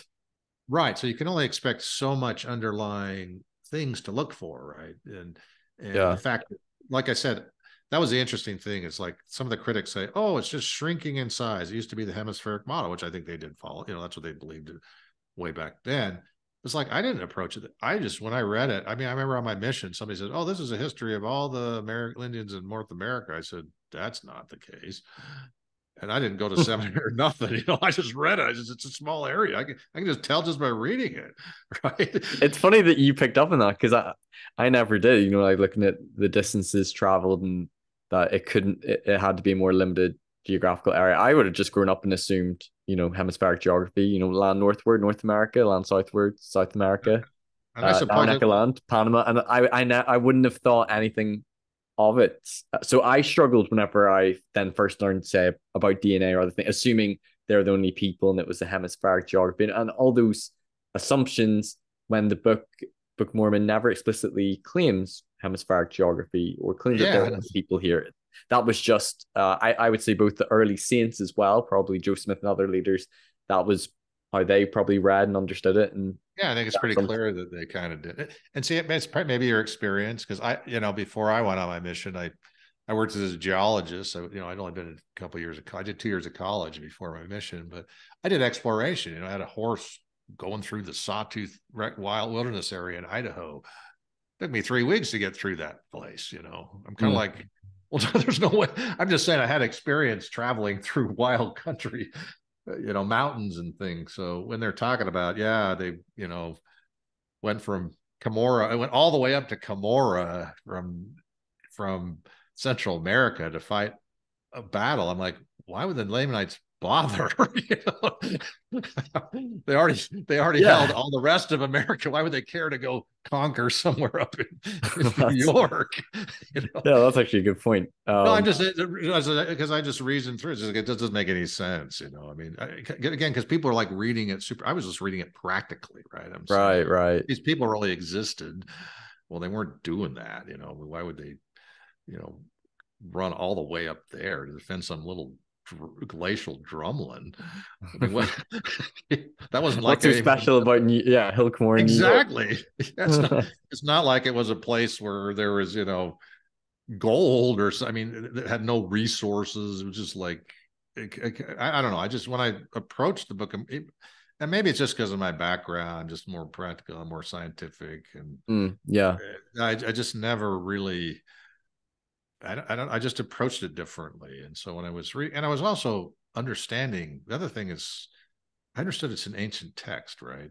So it's a translation of an ancient text. Now, there's been some modification or managed, it's put in a format, or obviously it can be used in the later days and be translated to populations to teach that maybe aren't super highly educated, meaning because I did translating, I've worked as a translator too. It's like, yeah, I translate differently depending on who the target audience is, right? If I'm translating a computer manual, it's different than it for the IT guys than it is for the operator, right? That's got to actually, use a system or something. So I kind of intuitively understood that I'm not expecting this, this word for word. I mean, people have all these terms for the translation, Yeah, like literal translation. word for Yeah, word. I never approach it that. It's like, yeah, I think it was kind of dictated to him or whatever, but I don't expect that everything in the plates made it through, right? Meaning Right. they had cultural things we wouldn't know what the heck it's talking about. We still wouldn't know, even with all the study we've done in Mesoamerica. Maybe some ceremony we was like, well, what is that? So it had to be fashioned in a way that, and after all, people talk about translation. I mean, it was really interpreted. That's they're called the interpreters, not the translators. So you would expect, maybe there's, I mean, even though Joe Smith said translation, he didn't really know what was on the plates exactly, right? I mean, he just got whatever, either he read it on the stone, or some people thought, he saw it in his mind, but whoever, it was not him doing it. It was, if he was getting divine, it was somebody else was giving it to him, either through some direct in his mind or reading it. But so does that make sense? I'm saying, so there wasn't, he did translate a few characters, he looked at it through the interpreters and said, okay, that character means this. So there was a Mm-hmm. little bit of that, but no, I think so. Even like the geology, I look at it because I looked at, okay, rending of the rocks, all these things. It's like they probably had a different term, meaning, but they had to put it in kind of King James Bible kind of language, Yeah. and and their target translation. It's like you have, when you translate, you have a source text, what you're translating, you have a target. Yeah. Yeah. So you're taking it from one, and you've talked about this before. You can either like do literal, right? But that almost makes no sense in any language you translate. I mean, I Well, that's speak it. Chinese. I mean, Chinese is like I go town. They don't even use verb. They don't even use conjugation, right? so, so you can't do that kind of. There's very few languages you can. They got to be closely related, and so you're always restructuring and doing those things. So then you have Yeah. that, plus then you have who's the target audience, what are you trying to say, what are you trying to convey, what's the purpose of the of this document that you're translating. So Yeah. with the Book of Mormon, I don't know all those things. I don't know what God totally had in mind, but I'm flexible with the text, meaning I don't have this expectation that I know all the intent of the translation, and so I can just take it for what it is. And um, and even like looking at it scientifically, it's not a scientific text, right? So I have to take that in mind. Like I mentioned, it's like, well, partly this seems to be structured to describe the prophecy, the fulfillment of the prophecy. That Mormon's doing a lot of that, right? He's saying, here's the Mm-hmm. prophecy, here's how it's fulfilled. And so when I'm reading it, the description, I'm like, okay, I think it was probably influenced a bit by the prophecy itself. Not that the thing didn't occur, but he's obviously describing it in a way to show the fulfillment of Samuel the Lamanite's prophecy Mm. and the earlier prophecy of Zenos, that Nephi talks about.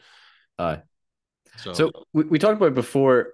So I want to just finish on this because you're saying that there's some people maybe from BYU studies or that aren't really are almost acknowledging maybe the Book of Mormon may not be historical or they're not really putting out articles or research to try to support it. It's mainly been like, John Sorensen, the Farms crew, Brant Gardner, yourself that are sort of trying to put out research and scholarship to support, actually, there's a case to be made for Book of Mormon historicity. And even I, like before I started my channel, I said, do you think off air that I was sort of unsure about Book of Mormon historicity in the Americas, and that seemed like a lot of scholars were sort of going that way. Like, do you have any thoughts on that? Because it seems like people like maybe Patrick Mason or I don't want to name too many names specifically, but yeah, it seems like some of those people might be leaning away from like Book of Mormon historicity. yeah, and I think part of it is, number one, I'm not. The church has taken a position one way or the other that they don't really want geography discussed in any church setting. They have kind of a statement of that way, and so Yeah, they and don't want and to you promote a certain geography. This is where it happened.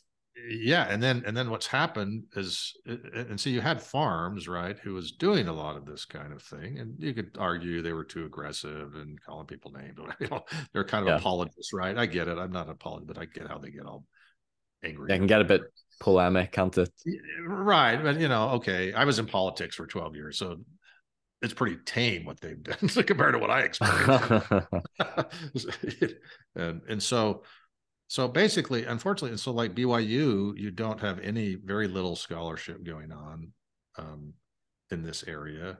Like the geology, I went up there and I says, "Hey guys, why don't we go do a project in Lake Atitlan? Maybe we can figure out better."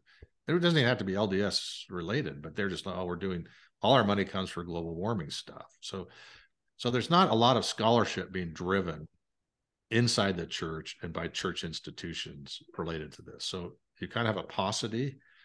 So you have, me, Brant Gardner. There's one fellow up at BYU, Kerry Holdes and things, but it's pretty limited. John Sorensen passed away, so and Book of Mormon Central has some people, but they kind of don't do research for the most part. They do a little bit. They're mostly just putting out, relying on other people's stuff, and so you kind Yes, of it seems like that. I think it's great what they do. They do it in a yeah, good sort exactly. of easy to consume sort of way, little articles, little videos. Right. trying to make it accessible to scholarship and research that's being done. And that's kind of what I'm saying. It's like, and I do books, but people don't. I mean, Richard Bushman actually, just included in a couple of pages on my Book of Mormon plate metallurgical scientific analysis of everything. Yeah. So it's people are picking, and it's like that is supportive that the plates actually existed in the exact way that, meaning so it's not where it took place, but I'm saying no, the description of these plates is exactly what you would expect. The black engravings are exactly what you would recreate in a depletion gilding to protect the underlying basis. And that adds credibility, because if Richard Bushman's quoting using some of your work and everyone knows him, Yeah, but historian on Joseph Smith. Right. Yeah. And of course I don't write. I don't try to impress anybody. I don't really care if, meaning academics can read what they want to read, but my stuff is all, I'm not speculating for the most part. It's just science, application of science. So anybody can read it. It's not like I'm going out, proposing I'm not speculating on stuff. You don't have to rely on, yes, it's good I'm a geologist, but you could read it, and it's like I said, any geologist would look at this and say, well, yeah, it's all correct what he's saying, the subduction zones and everything. So yeah. So my approach is a little different, and I don't promote, I don't go out, and I'm not in academia, so I don't have to like publish 20 articles, to move up to full professorship or something. I could care less, about that whole field. And in fact, a lot of academia, I think, is really, unfortunately, is ego driven too. So you have, and I just don't care about any of that. And I just try to publish my stuff, and if people like it, they like it. But I do think if you actually look at the research that's out there, that we're approaching a lot more evidence of historicity than we've had before. Yeah. And so, and most, even the anachronisms, like, I didn't talk about the metals, but sometimes we're looking for the wrong things, like silver and gold, they use that, and horses and chariots, that term. But like in Mesoamerica, they use kennings is what they're called, where like, let's say the eagle and jaguar, that's talking about a warrior. You have to understand the culture to understand what it's talking about. It's not talking about an eagle or a jaguar. They're called kennings. It's a literary technique that Aztec poetry has it in, quite a bit. And so sometimes they're getting hung up on something in the Book of Mormon. It's just like, well, we're not understanding maybe where it's coming from. And so you're looking for something that really isn't even expected to be there. So what I'm saying is we understand the text better. As I sponsored Brian Stubbs' work, right? I paid for his book. I'd love to bring him on as well, because he's a great linguistic scholar, and yeah, I also read a little bit about the Uzu Aztecan language, and I thought that could be interesting to well, if you go on my website, that whole book is there for free download. Right, yeah. And I think as well, like, part of my channel as well, as I've been trying to dive a little bit deeper, looking at what faithful scholars are saying as I'm approaching some of these topics or controversial issues, is to try to bring some of this scholarship more to light. Not that my channel is like a huge resource, but like trying to bring on people like yourself or Brent Gardner, and to promote some of this, and so people can have access to some of the evidence or convergences that faithful scholars are presenting, which I wouldn't have been aware of, before starting the channel, because you kind of have to dive a little bit more deep, And I think that's kind of what I was saying. The church doesn't really promote a lot of this stuff. They kind of, and like take BYU, and the Heartlanders, Jonathan Neville complains about this too, but it's that we had all these, models that have been developed, whether you go with Heartland or whatever, but at least in Mesoamerica, that have been worked on, spent a lot of time looking at, explanations for silk and all these things, so most anachronisms are mostly gone, honestly, if you look closely at the research.